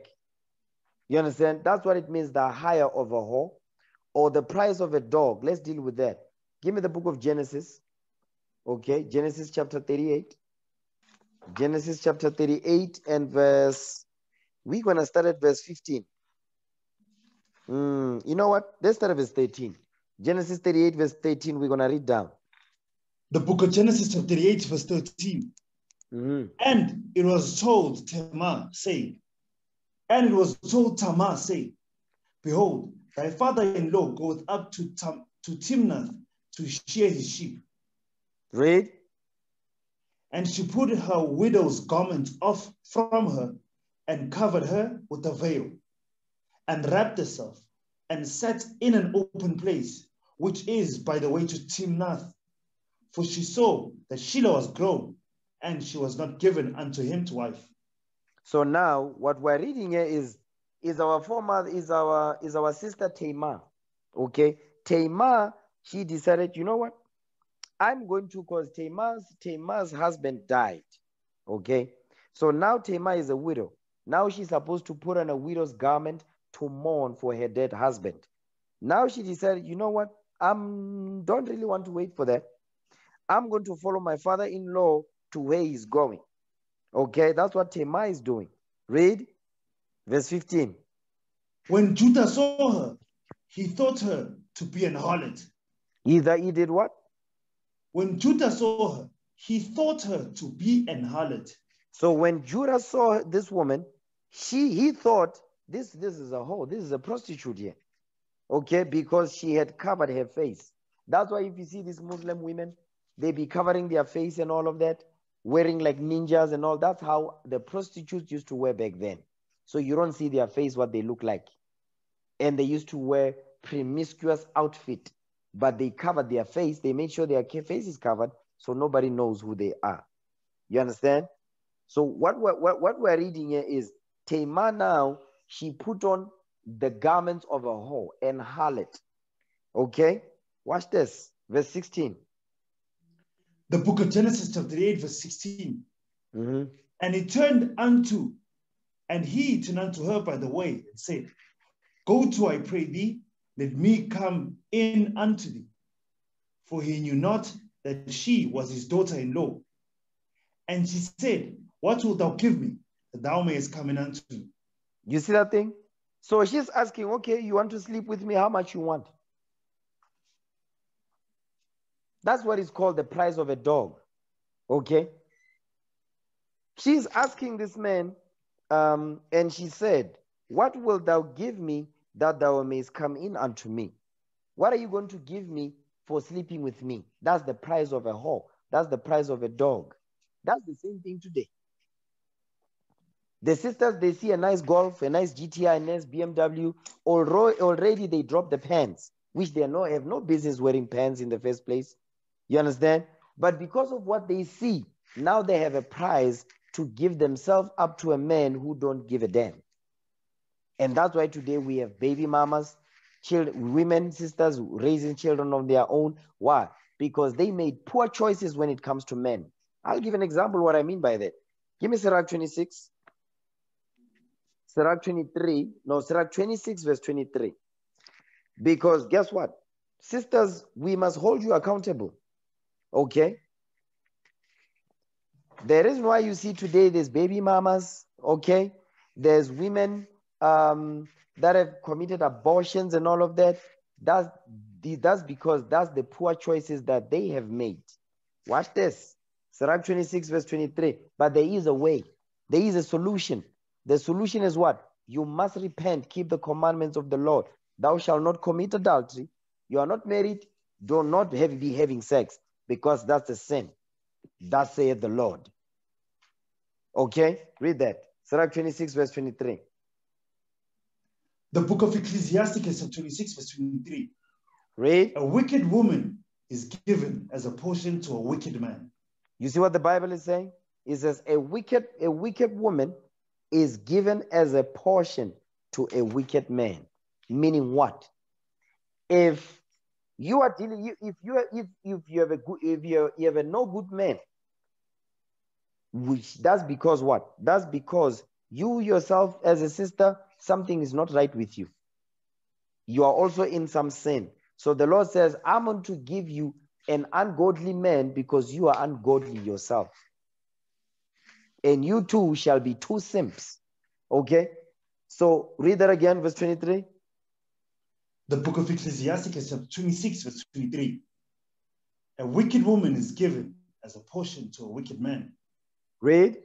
But a godly woman is given to him that feareth the Lord. You see that thing? So if you are a godly sister, you are going to, the Lord will allow you to be given to a man, a godly man, a man of understanding, like we read in Sirach 7. Okay? The same thing. So what I want to show you here is that the Most High God is saying, listen, if you want a godly man, you must be a godly woman. So guess what? Your job is to do what? The first mistake, you have a child, you are not married, he doesn't want to marry you, didn't know. Guess what? It's time to make better choices. So you cannot have baby number 2 again with somebody different. Baby number 3, somebody different, so on and so forth. No, you need to have learned from your mistakes. Okay, watch this. Give me, go back to where was that? Go back to Genesis 38. Okay. Genesis chapter 38, verse 16 again. The book of Genesis, chapter 38, verse 16. Mm-hmm. And he turned unto her by the way and said, Go to, I pray thee, let me come in unto thee. For he knew not that she was his daughter-in-law.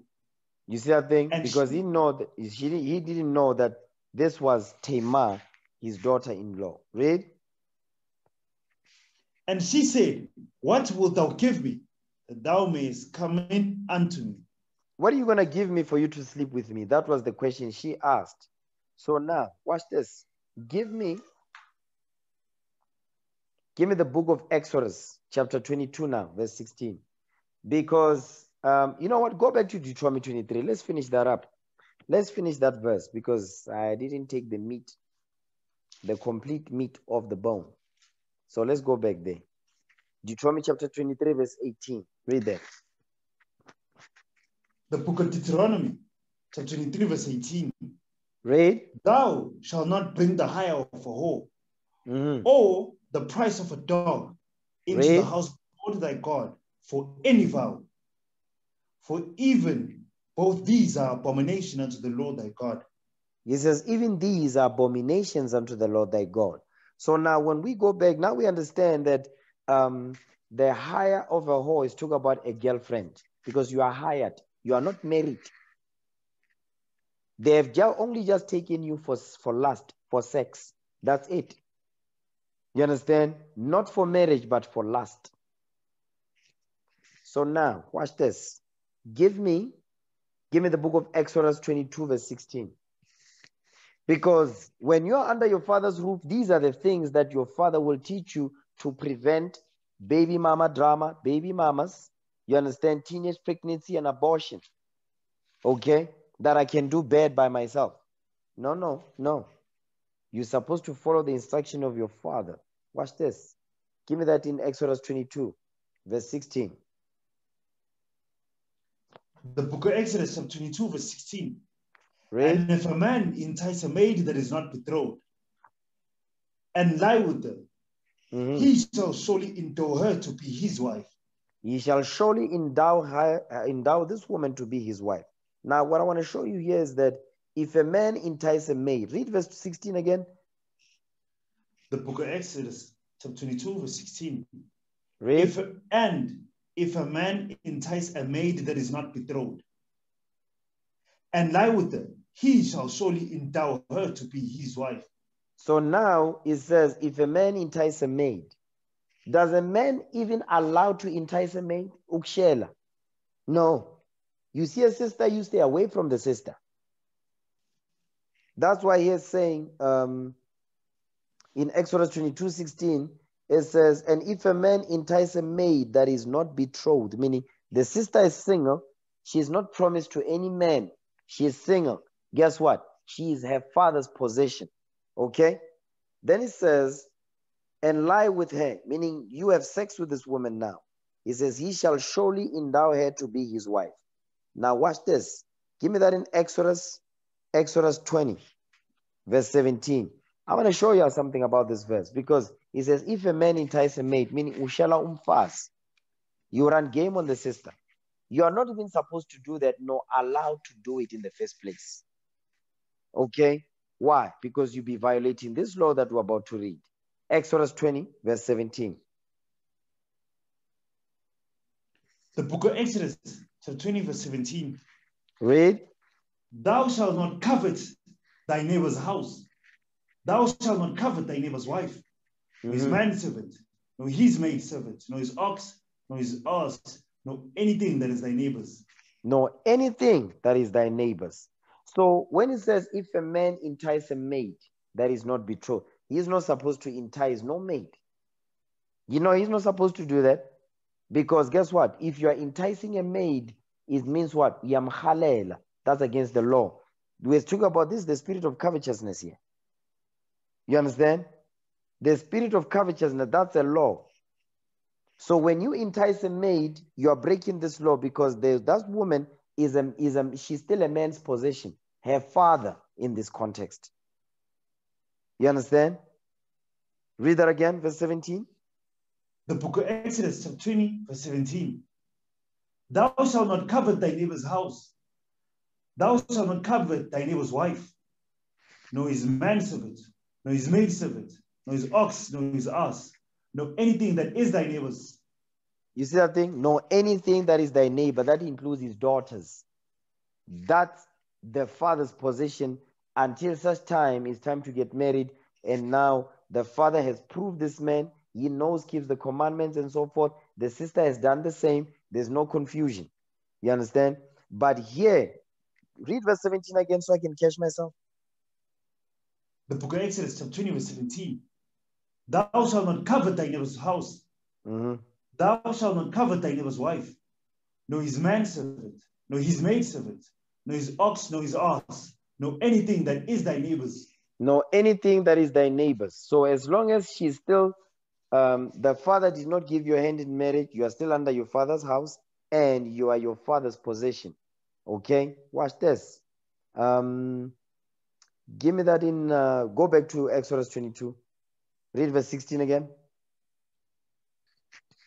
Come on, Exodus 22, verse 16. Read that. The book of Exodus, 22, verse 16.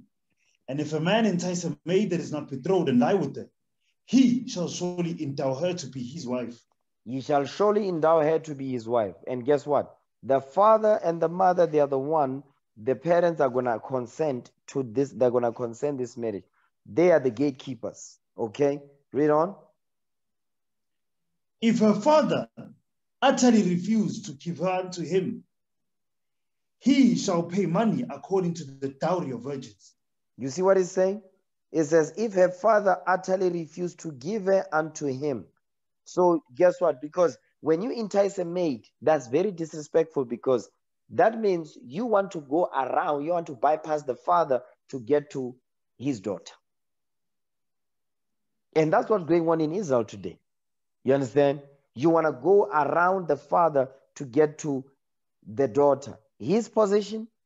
And now verse 17 says, verse 18, it says, thou shalt, verse 17, if a father utterly refuses, it says, listen, yes, you defile my daughter, because now you have defiled the man's position by sleeping with his daughter behind his back, because you do not want to go through the proper channels. You're supposed to send the uncles to go there to deal with the father, the father of that child, and so forth. But if you go directly to the daughter, guess what? It says, the father utterly refused to give her unto him. He shall pay money according to the dowry of virgins. Meaning what? The father says, no, you're not going to marry my daughter. You're not good for my daughter. You're not fit to marry my daughter. Keep it moving, kick rocks. Guess what? You still get to pay the damages that you have caused by defiling the man's position. Because the daughter is his position until he's married, until she's married. Watch this. Sirach 36, verse 24. In the Apocrypha, Ecclesiasticus 36, verse 24. The book of Ecclesiasticus, chapter 36, verses 24. Read. He that getteth a wife beginneth a possession, a help like unto himself, and a pillar of rest. And a what? And a pillar of rest. And a pillar of rest. Now, that's a topic for another day. But the key is that he that getteth a wife beginneth a possession. So guess what? Before she can become a wife, she is a what? She's under her father's roof. She is her father's possession at that point. You understand? Watch this. Give me. Now, what I want to do is I want to touch on, because we dealt with the man when he leaves his father and his mother, and he shall cleave to his wife, and they two shall be one flesh. All praises. Now we're dealing with the sister now, the daughters, that to prevent what we're about to read, Sirach 42, verse 11, because this is one of the number one causes of teenage pregnancy and abortions in the black community. Watch this. Sirach 42, verse 11. The book of Ecclesiasticus, chapter 42, verse 11. Keep a sure watch over a shameless daughter. You see what the Lord is saying? Because verse 9, it says, the father waketh for the daughter. That's what a good father does. They wake up for their daughter. They take care of them. This is their position. That's why in Sirach 7, it says, make sure that you give it to a man of understanding, because that's a weighty matter. Okay, go ahead. The book of Ecclesiasticus, chapter 42, verse 7. The book of Ecclesiasticus, chapter 42, verse 11. Read. Keep a sure watch over a shameless daughter. Keep a sure watch over a shameless daughter. Because in verse 9 it says, the father waketh for the daughter. He says you must keep a sure watch over a shameless daughter. Or if your daughter is not shameless, but you must still keep a sure watch to make sure that she does not become shameless in the future. Read. Lest she make thee a laughing stock to thine enemies, and a byword in the city, and a reproach among the people, and make thee ashamed before the multitude. So what we are trying to prevent is what?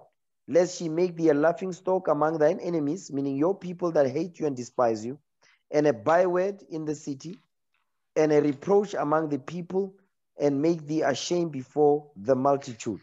That is what you want to prevent as a father. And the sisters that they are no longer virgins and all of that, you are a new creature now in Christ. Your job is to prepare yourself for a marriage, not boyfriend, none of that stuff. Okay? Watch this. Give me Sirach 26, verse 10. We're still dealing with what we need to prevent. We need to prevent what we're reading now also. Yes, we need to understand the sisters must be, their father is who they are going to marry. You know, a man that is like their father. Okay, so read that. Sirach 26 verse 10. So we are trying to prevent this so you don't bring shame to your father's house. Read that. The book of Ecclesiastes, chapter 26 verse 10. Read. If thy daughter be shameless, keep her in straitly, lest she abuse herself through overmuch liberty. So now it says, if thy daughter be shameless, remember it says, watch over a shameless daughter. That's what we read in Sirach 42 verse 11. Now Sirach is repeating himself again. It says, if thy daughter be shameless, keep her in straitly, meaning what? Lock her behind in the house. Don't make sure she goes nowhere. You understand? Well, that's what this is going into. Okay, read that again. The book of Ecclesiastes, chapter 26 verse 10. If thy daughter be shameless, keep her in straitly, lest she abuse herself through overmuch liberty. Lest she abuse herself through overmuch liberty, meaning what? She's got too much time on her hands. She's got time for boyfriends. She's got time to go out to party. You understand? She dresses however she wants. They stay up late. She drinks. They smoke. Because Salekas, we see these things. The sisters now be drinking more. They be smoking more. We're not saying it's allowed when the brothers do it. Meaning when the brothers be smoking, we are not condoning that. They are out of order. It's against the law of the Most High God. The point is this. We are dealing with the sisters now. Okay? Watch this. Lest she abuse herself through overmuch liberty. Read verse 12 now. Watch this. She will open her mouth as a thirsty traveler when he had found a fountain, and drink of every water near her. Read. By every hedge will she sit down and open a quiver against every arrow. So now this is a metaphor for a daughter that is shameless. It says, she will open her mouth as a thirsty traveler when he hath found a fountain. Watch this. Give me that in Proverbs chapter 30 verse 20. Because it says she will open her mouth as a thirsty traveler. This is a metaphor for something different, for something else. It's a metaphor for what? Watch this. Proverbs 30 verse 20. The book of Proverbs chapter 30 verses 20. Read. Such is the way of an adulterous woman. And so the subject matter here is about an adulterous woman, meaning a woman that has sex outside of marriage. That's an adulterous woman. Read.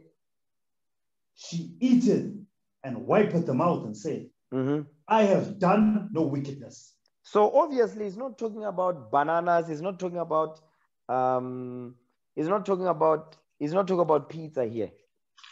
Because here it says the subject matter is an adulterous woman.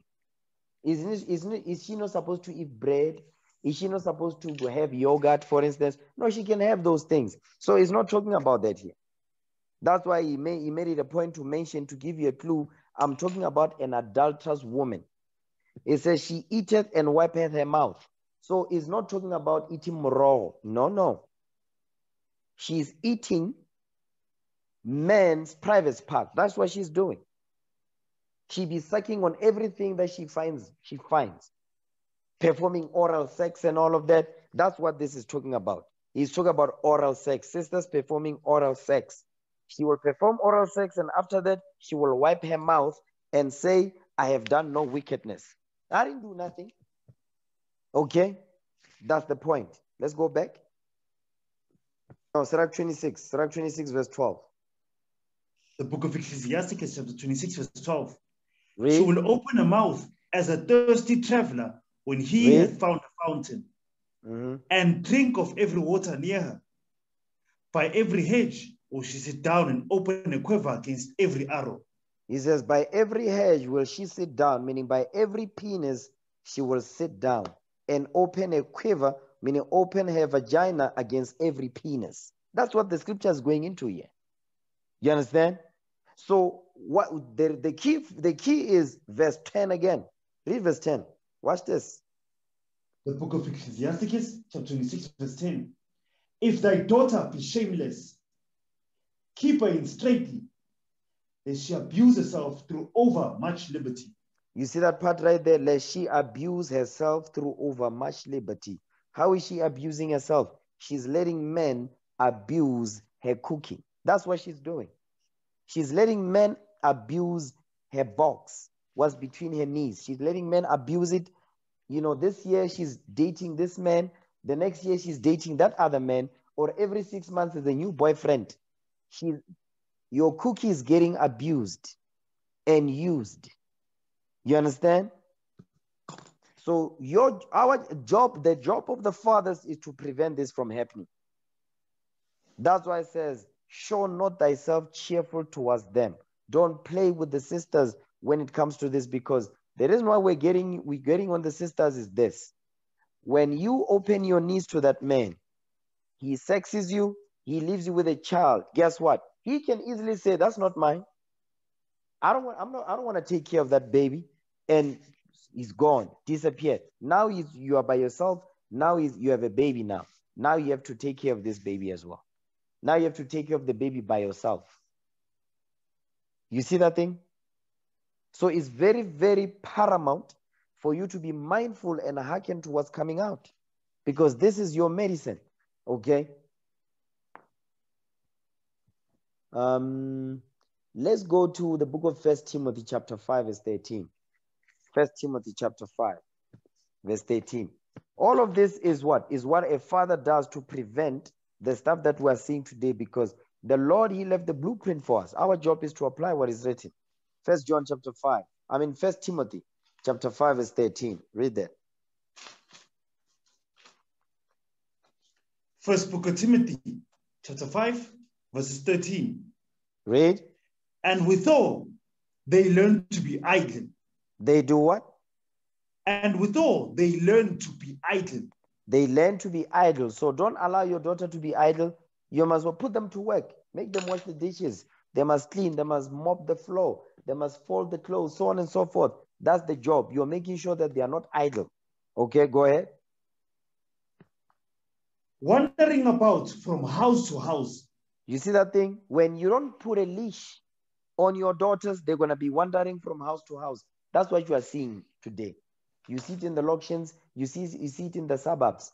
Young girls just be what? Just be wandering around. You understand? By themselves. During the day, they be moving from house to house. You understand? That's why during the lockdown, the first wave that came, that shocked everyone. When it was done, when it was finished, they say close to 1 million babies were aborted during that time period of the first wave by black women. 9 million. No, close to 1 million. I'm sorry. Not 9. Close to 1 million babies were aborted. Close to 1 million during that time. That's a lot. You understand? And these are the stats that I'm giving you is the documented cases. We're not including the undocumented cases, which is more, obviously. Okay? Read that again, verse 13. First book of Timothy, chapter 5, verse 13. And withal, they learn to be idle, wandering about from house to house. Go ahead. And not only idle, but tattlers also, and busybodies, speaking things which they ought not. You see what he's saying? It says, and with all they learn to be idle, wandering about from house to house, and it says not only idle, but what? But tattlers also, and busybodies, speaking things which they ought not. Oh my God, you don't see that today. When you hear the conversation of these young girls, they already tell you about. You hear them talk about oral sex. How do they know that? 15 years old, that's the stuff you hear now. Why? Because there's what? They are too idle. Because today, parents, mothers especially, they be what? They be raised, especially you see mothers that have boys. Because I used to work at Cape Crusaders, and what I would notice that I saw Abu Koko, mothers and what? Yeah, mothers and fathers too. But what I saw is, you see Mothers, instead of sitting down with their children to teach them, no, they don't do that. They'll rather go and buy an Xbox for them. They'll rather buy and go and whatever, something that will, keep them away from you. That is what we're reading here. Because why? They are not being taught how to make proper and sound decisions according to the laws of God. Speaking things they ought not. The things they speak is the things that will bring shame to your house. Okay? So our job as fathers is to prevent that stuff. Okay? Watch this. Give me. You know what? Keep going. Read verse 14. Watch this. First book of Timothy, chapter 5, verse 14.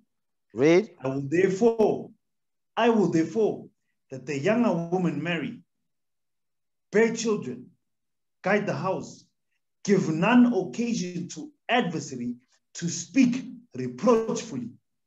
So now what I wanted to show you here in verse 14, that's what, go back to, hold this, go back to Sirach 7, Sirach 7:25, so we don't lose the thought. Okay?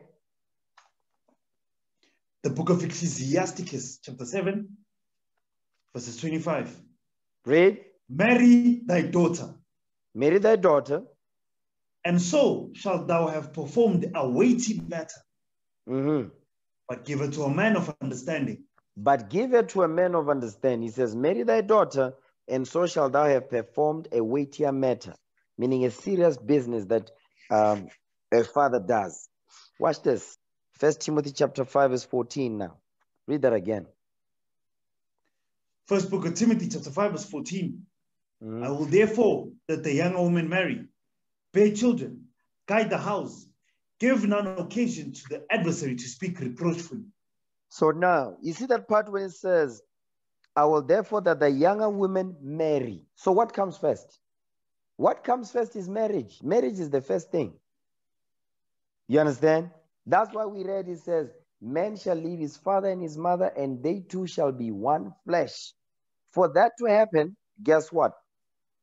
You need to have made sure that the brother has a job, he's got a place to stay, he comes from a good family, or he's got a good name in Israel, because the leadership is able to vouch for the brother, because the brother is well versed in the scriptures. He applies, he's got the wisdom of the Most High God, he's got a good name, he's got a good report in the congregation and among Israel to what?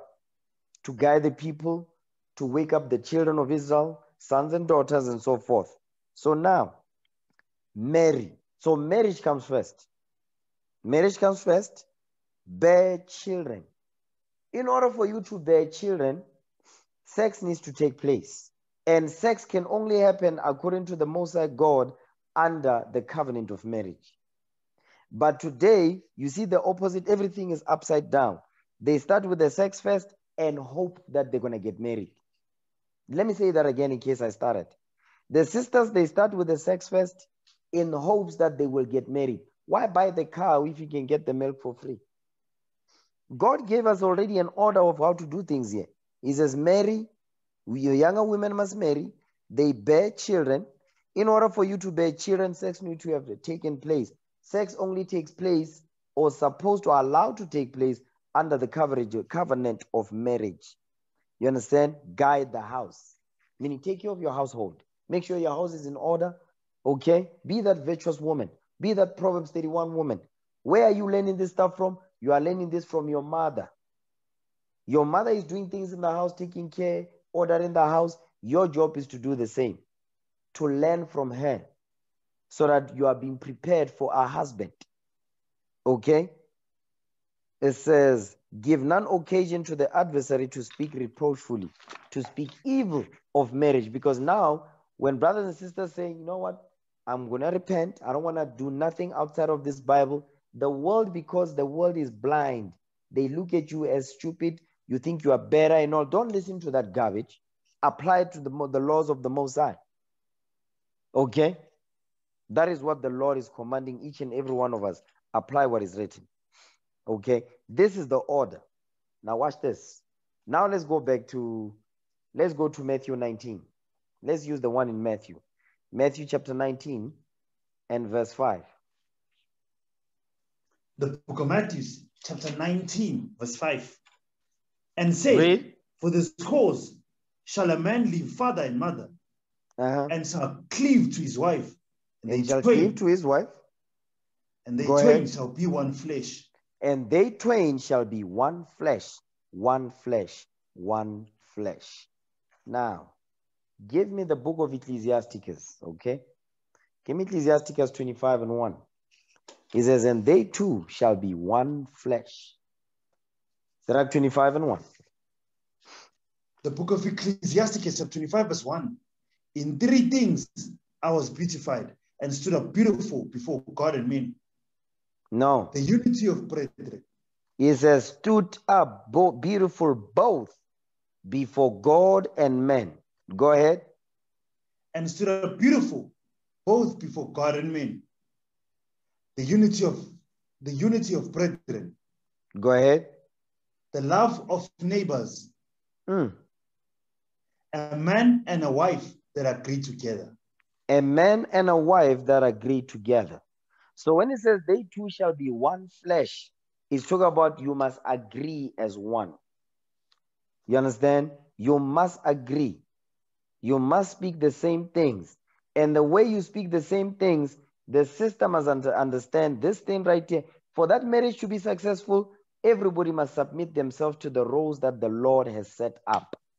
Anybody moves outside of that role, you're going to have problems in the marriage. You're going to have problems in this marriage. There's going to be problems in the house. Okay? Read verse 1 again. The book of Ecclesiasticus, chapter 25, verse 1. In three things I was beautified and stood up beautiful, both before God and men. The unity of brethren, the love of neighbors, a man and a wife that agree together.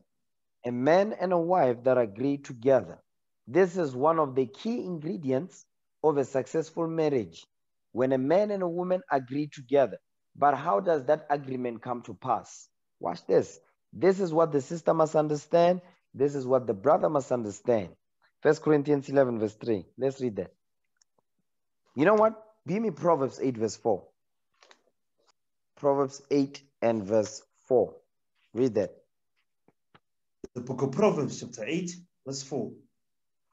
Unto you, O men, I call, and my voice is to the sons of men.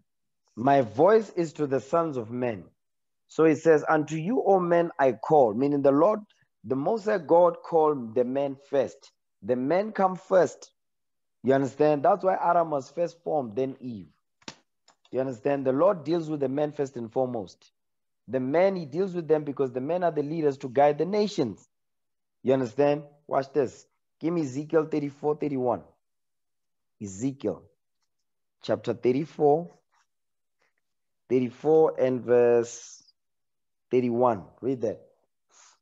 The book of Ezekiel, chapter 34, verses 31. Go ahead.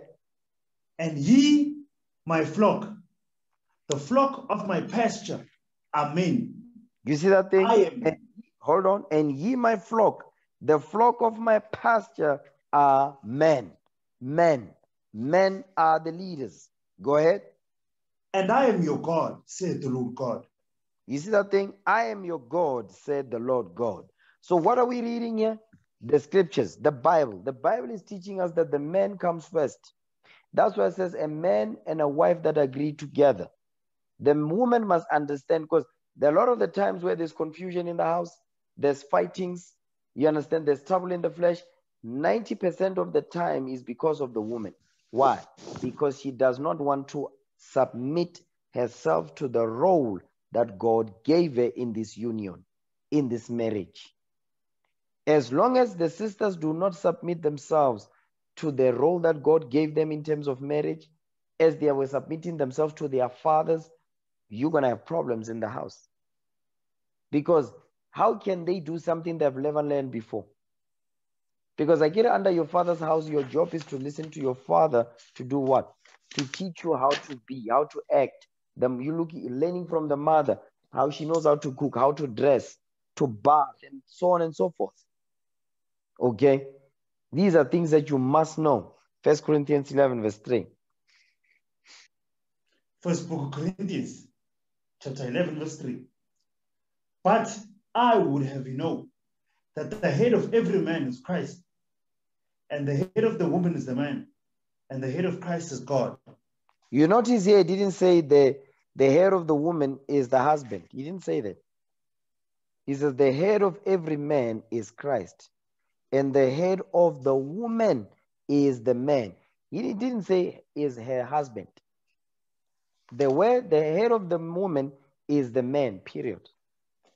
That includes the father, that includes the husband, that includes your brother. You understand? All of that. That's what this is going into. Read that again. The book of Corinthians, first book of Corinthians, chapter 11, verse 3. But I would have you know that the head of every man is Christ, and the head of the woman is the man, and the head of Christ is God. So verse 3 is the order, is God's divine order. This is ordained of God from heaven above and to the earth beneath. So now what we're reading here is the order that the Lord has set up. The minute, if you want men and women, man and a wife that agree together, this needs to happen. The woman must agree to this and the man must agree to this. So both the man and the woman must agree with the scripture. The sister must understand fully, he is my Lord. Whatever he says goes. You understand? He's got the final word. No matter what happens, he's got the final word. But in Babylon the Great, the sisters have been taught to have the final word. That's out of order according to the scriptures. And that's why we have to set this thing correctly. Okay? Go back to Sirach 25 and 1. The book of Ecclesiasticus, chapter 25, verse 1. Read. In 3 things I was beautified and stood up beautiful, both before God and men. Mm-hmm. The unity of brethren. Read. The love of neighbors. Mm-hmm. A man and a wife that agree together. The love of neighbors, a man and a wife that agree together. So what you want to see here is, in order for the man and the wife to agree together, guess what needs to happen? Everybody must submit. They must what? They must be in their proper role, in their order. That's how you're going to agree together. You understand? That's the only way you're going to agree. You will not agree together if you don't agree with 1 Corinthians 11 verse 3. That's not going to happen. You will not be able to do it. You won't be able to do it. But to agree together, that means you must know your role and stay in your role. You must know your lane and stay in your lane. Okay? That's how you're going to have a successful marriage. Now watch this. Give me, let me see if I want to go there. Yeah, give me that in 1 Corinthians 1. 1 Corinthians chapter 1. There we go. 1 Corinthians 1 and 10. I don't know what the hell I was writing. Okay, 1 Corinthians 1 verse 10. Read that. First book of Corinthians chapter 1 verse 10. Read. Now I beseech you, brethren, by the name of our Lord Jesus Christ, that you all speak the same thing. Read. And that there be no divisions among you, but that ye be perfectly joined together in the same mind and in the same judgment. So now this is one of the ways to make sure that a man and the wife agree together. They both speak the same thing, with the man in the lead. Why? Give me that in Sirach 7:26. This is how you're going to be able to speak the same things. This is what it means. Remember, it says, a man shall leave his father and his mother and shall cleave to his wife, and they twain shall be one flesh. So for you to agree together, you must speak the same thing, that there be no divisions among you. But in what order? The proper order is what we read in Ezekiel and what we read in the book of Proverbs chapter 8 verse 4. Now, 1 Corinthians 11 verse 3. Watch this now. Sirach 7:26. The book of Ecclesiasticus chapter 7 verse 26. Hast thou a wife after thy mind? Forsake her not. Forsake her not. He says, do you have a wife after your mind? So in order for there to be peace in the house, to be order in the house, godly order in the house, guess what? The wife's mind must be after the husband's mind. but you must all speak the same thing. Your mind, you must tailor your mind according to his mind 100%. You have no opinion. You can't say, I want to be myself. That's not in the Bible. Because when Eve was created, she was taken out of the rib of Adam. She was created out of Adam's rib and she was brought to Adam. Guess what? She didn't say, no, I want to be myself until later on when she gave ear to the devil. But the point is, there was no such thing as I want to be myself and I want to be by myself. You didn't read about that in Genesis, the 2nd chapter. A lot of the times where you see there's problems in the marriage is because the wife does not want to submit herself to the black man, to her Lord. She still thinks, no, I also have an opinion. I also have my own thoughts. Okay? I want my thoughts to be acknowledged. No. Our thoughts don't get acknowledged by the Lord. The Lord don't give a damn about what we think. He's telling us what we may, commanding us. I want you to do this, you men. And guess what? Our job is to make sure that the women, they fall in the same line. Their mind must be 100% according to our mind. Not some of it, not, no, I want to be myself. No. From your father's house, are you yourself? What you talking about? Because everything you do is what the father, everything that happens in the house is because of your father. Your father is the one that says the house in order. The woman follows and makes sure that the children understands that. So when you move from your father's house to your husband's house, it's the same thing. You have no opinion. You can't say, no, I want to be myself. The only way for you to be yourself, your mind must be according to my mind, because my mind is according to God's mind. That's the order. I know some of you sisters are preaching on the inside. You're going to be all right. Don't worry about this thing. You're going to be fine. The Lord is with you. Watch this. Give me. Let me see if I want to touch on that.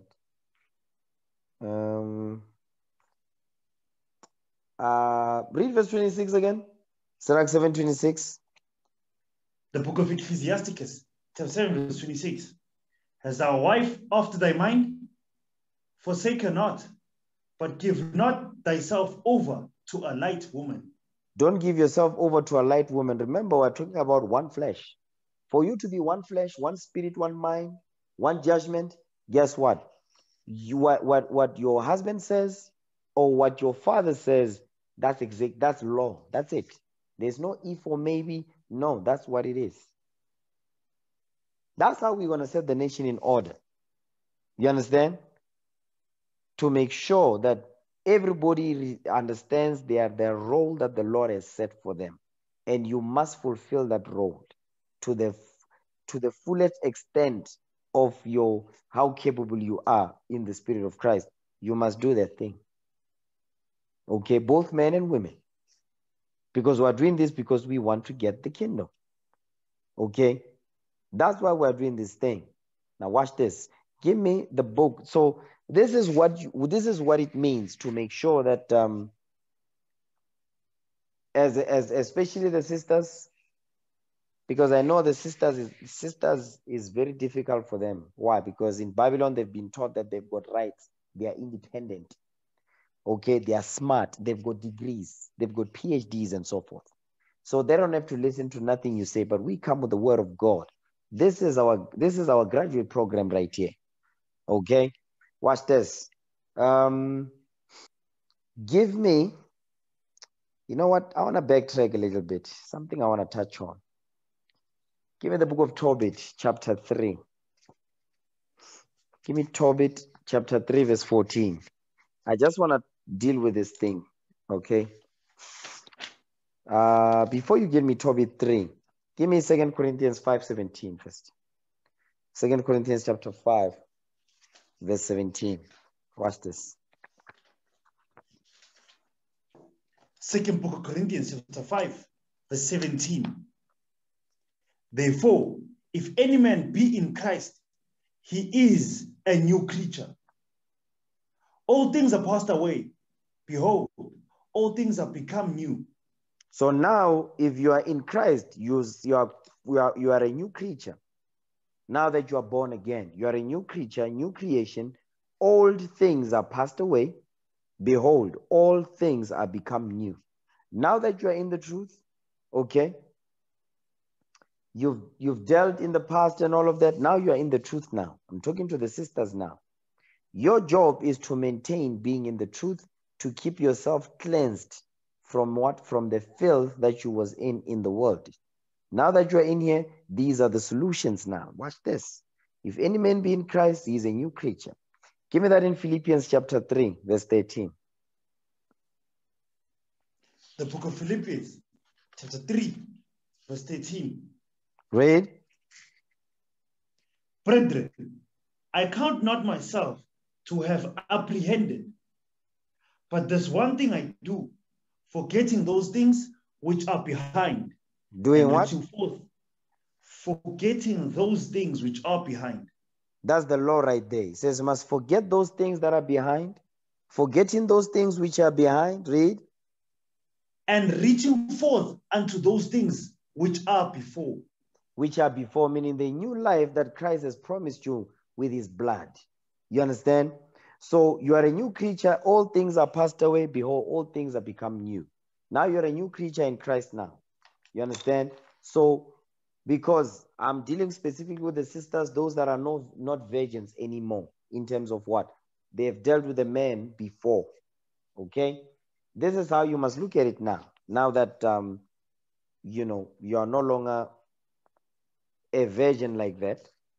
So this is how you must look at things now, with a new mindset, a born-again mindset.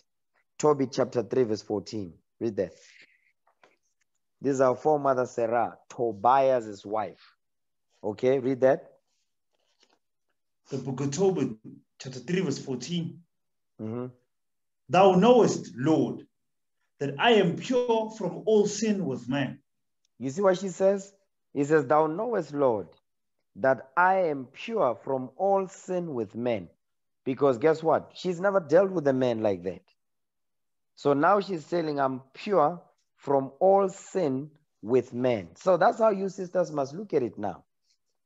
Yes, you are defiled, you are abused and all of that. Okay. Now it's time for you to what? You are a new creature in Christ now. All things are passed away. All things have become new. This is how you must think now going forward. Read. And that I never polluted my name, nor the name of my father in the land of my captivity. Because right now, where are we? We are in the lands of our captivities right now. He says, and that I never polluted my name, nor the name of my father in the land of our captivity, of my captivity. We're in captivity right now. So your job is to make sure that you don't pollute your name anymore like you did in the past. This is I'm talking specifically to the sisters. Nor the name of your father as you did in the past. You understand? Bringing shame to your father's house. Read. I am the only daughter of my father. Mm-hmm. Neither hath he any child to be his heir. Neither any near kinsman, nor any son of his alive. Read. To whom I may keep myself for a wife. You see that thing? To whom I may keep myself for a wife. That is the objective. You understand? It says, and I never polluted my name. No. Verse 14. It says, thou knowest, Lord, that I am pure from all sin with men. Read verse 14 again. Read it for me. The book of Tobit, chapter 3, verse 14. Mm-hmm. Thou knowest, Lord, that I am pure from all sin with man. Read. And that I never polluted my name, nor the name of my father in the land of my captivity. Now jump down to the point where it says, to whom I may keep myself.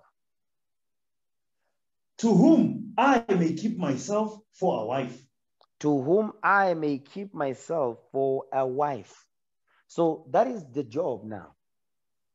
Your job is to what? Is to prepare yourself for a wife, not a girlfriend, not somebody's baby mama, not somebody's one night stand. No, a wife. You must prepare yourself to be a wife. That is what we're reading here. So you have to be focused, in other words. You must stay focused and understand the mission, what this is about.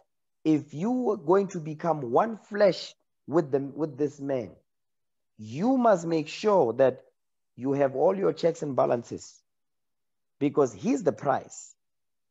You understand?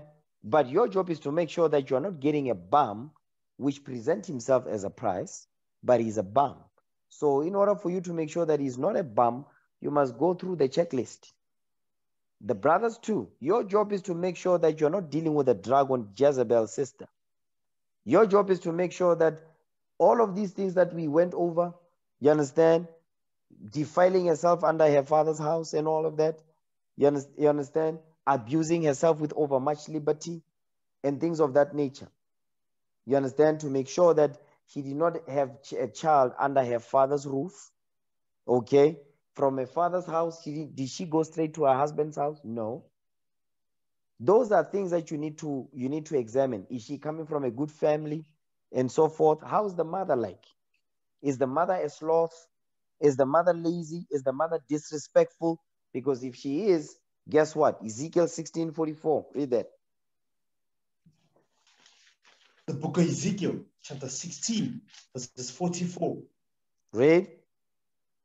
Behold, everyone that useth proverbs shall use this proverbs against thee, saying. Shall you read? Shall what? Shall use this proverb against thee, saying. Okay, come on. As is the mother, so is her daughter. As is the mother, so is her daughter. So if the mother is a whore, she's got a whorish mindset. Because how do we know if she's got a whorish mindset? Because lately now I'm seeing it more and more. Abu Koko be wearing leggings. Abu Koko be wearing jeans, tight-fitting jeans. Bukoko. You understand? So that's the example that she's seeing. That's the example that she's growing out of. That means when she comes into the truth, you must stay away from the sister. The sister must build herself up according to the scriptures and get her mind right. You understand? So she doesn't have that whorish mindset. Make sure that she's not make sure that you see how her mother is, because you're going to be able to see how she's going to be. If she be speaking loud, you understand, she's all up in the man's face, she's argumentative and all of that, then you know what you're going to get from the daughter, because the scriptures cannot be broken. As is the mother, so is her daughter. The scripture is telling you the mother is the mother a dragon, the daughter going to be a dragon as well. Though that means she's not ready for marriage. You understand? As an example, these are some of those telltale signs you can use, okay, to make sure that you are not going to go and marry a dragon, a Jezebel dragon. You imagine, she's Jezebel and she's a dragon. What type of dragon is this? Now watch this. Now give me Romans chapter 7, verse 14. Romans 7, verse 14. Hey, my battery is going to die soon. Read that. Romans 7, verse 14, real quick. The book of Romans, chapter 7, verse 14. Read. For we know that the law is spiritual, but I am carnal, sold under sin. He says, for we know that the law is spiritual. The laws of God is spiritual. Okay? So when it says that they twain shall be one flesh, you're going to be one flesh in spirit. That's what we was going over. You understand that you must speak the same things. You understand? Your mind must be after his mind. That's what? That's spiritually, physically as well. That's why it's important that the sister cleans herself with the word of God when she comes into the truth. The brother also, he cleanses himself with the word of God when he comes into this truth before he can even think of marriage. So that when the two of you come together sexually, her demons don't transfer to you and your demons to her. Because that's what's going to happen. That's what's going to happen. There's no if or maybe about it. 1 Corinthians chapter 6, verse 15. Read that. First book of Corinthians, chapter 6, verses 15. Read. Know ye not that your bodies are the members of Christ? Shall I then take the members of Christ and make them the members of an harlot? God forbid. Read. What? Know ye not that he which is joined to an harlot is one body? Come on. For two, saith he, shall be one flesh. You see what he's saying? It says, do you not know that that which is joined to an harlot is one body? For two, meaning you and the harlot, saith he, said the Lord, shall be one flesh. So, because the word sex means sensual energy exchange. Sensual energy exchange. That's what sex is. S-E-X, is actually an acronym. Okay? So, sensual energy exchange. Meaning what? The exchange of energies. That's exactly what happens. So if the sister has a demon, you deal with her. She's got many bodies on her belt. All the demons that were in all those men that she dealt with, they are all in her, and they are all going to jump on you, and vice versa. That's why it's important for brothers and sisters, take your time, be patient, get your mind right, get rid of those demons so you can be what? So you can, when you going to prove and eventually get married, the sister's right, you are right. In the spirit, of course. That's how you're going to agree as one. Your spirit is going to agree, and your bodies are going to agree as well. So it's both be physical and spiritual too. You understand? Matthew 19 verse 5 again. The book of Matthew, chapter 19, verses 5. And said, for this cause shall a man leave father and mother, and shall cleave to his wife, and they shall twain cleave to his wife. Shall cleave to his wife. Go ahead. And shall cleave to his wife, and they twain shall be one flesh. And they twain shall be one flesh. Excuse me. So what Christ is teaching us here is the foundation. He went back to the foundation of Genesis. You understand? The marriage for the foundation for a strong nation is a strong marriage, a strong, healthy marriage, according to the scriptures. We know there's going to be troubles in the marriage. That's why it says they shall be trouble in the flesh. But guess what? As long as you both believe in the scriptures, you believe on Christ, you believe on applying the commandments of the Most High, seek counsel, you're going to be all right. Okay?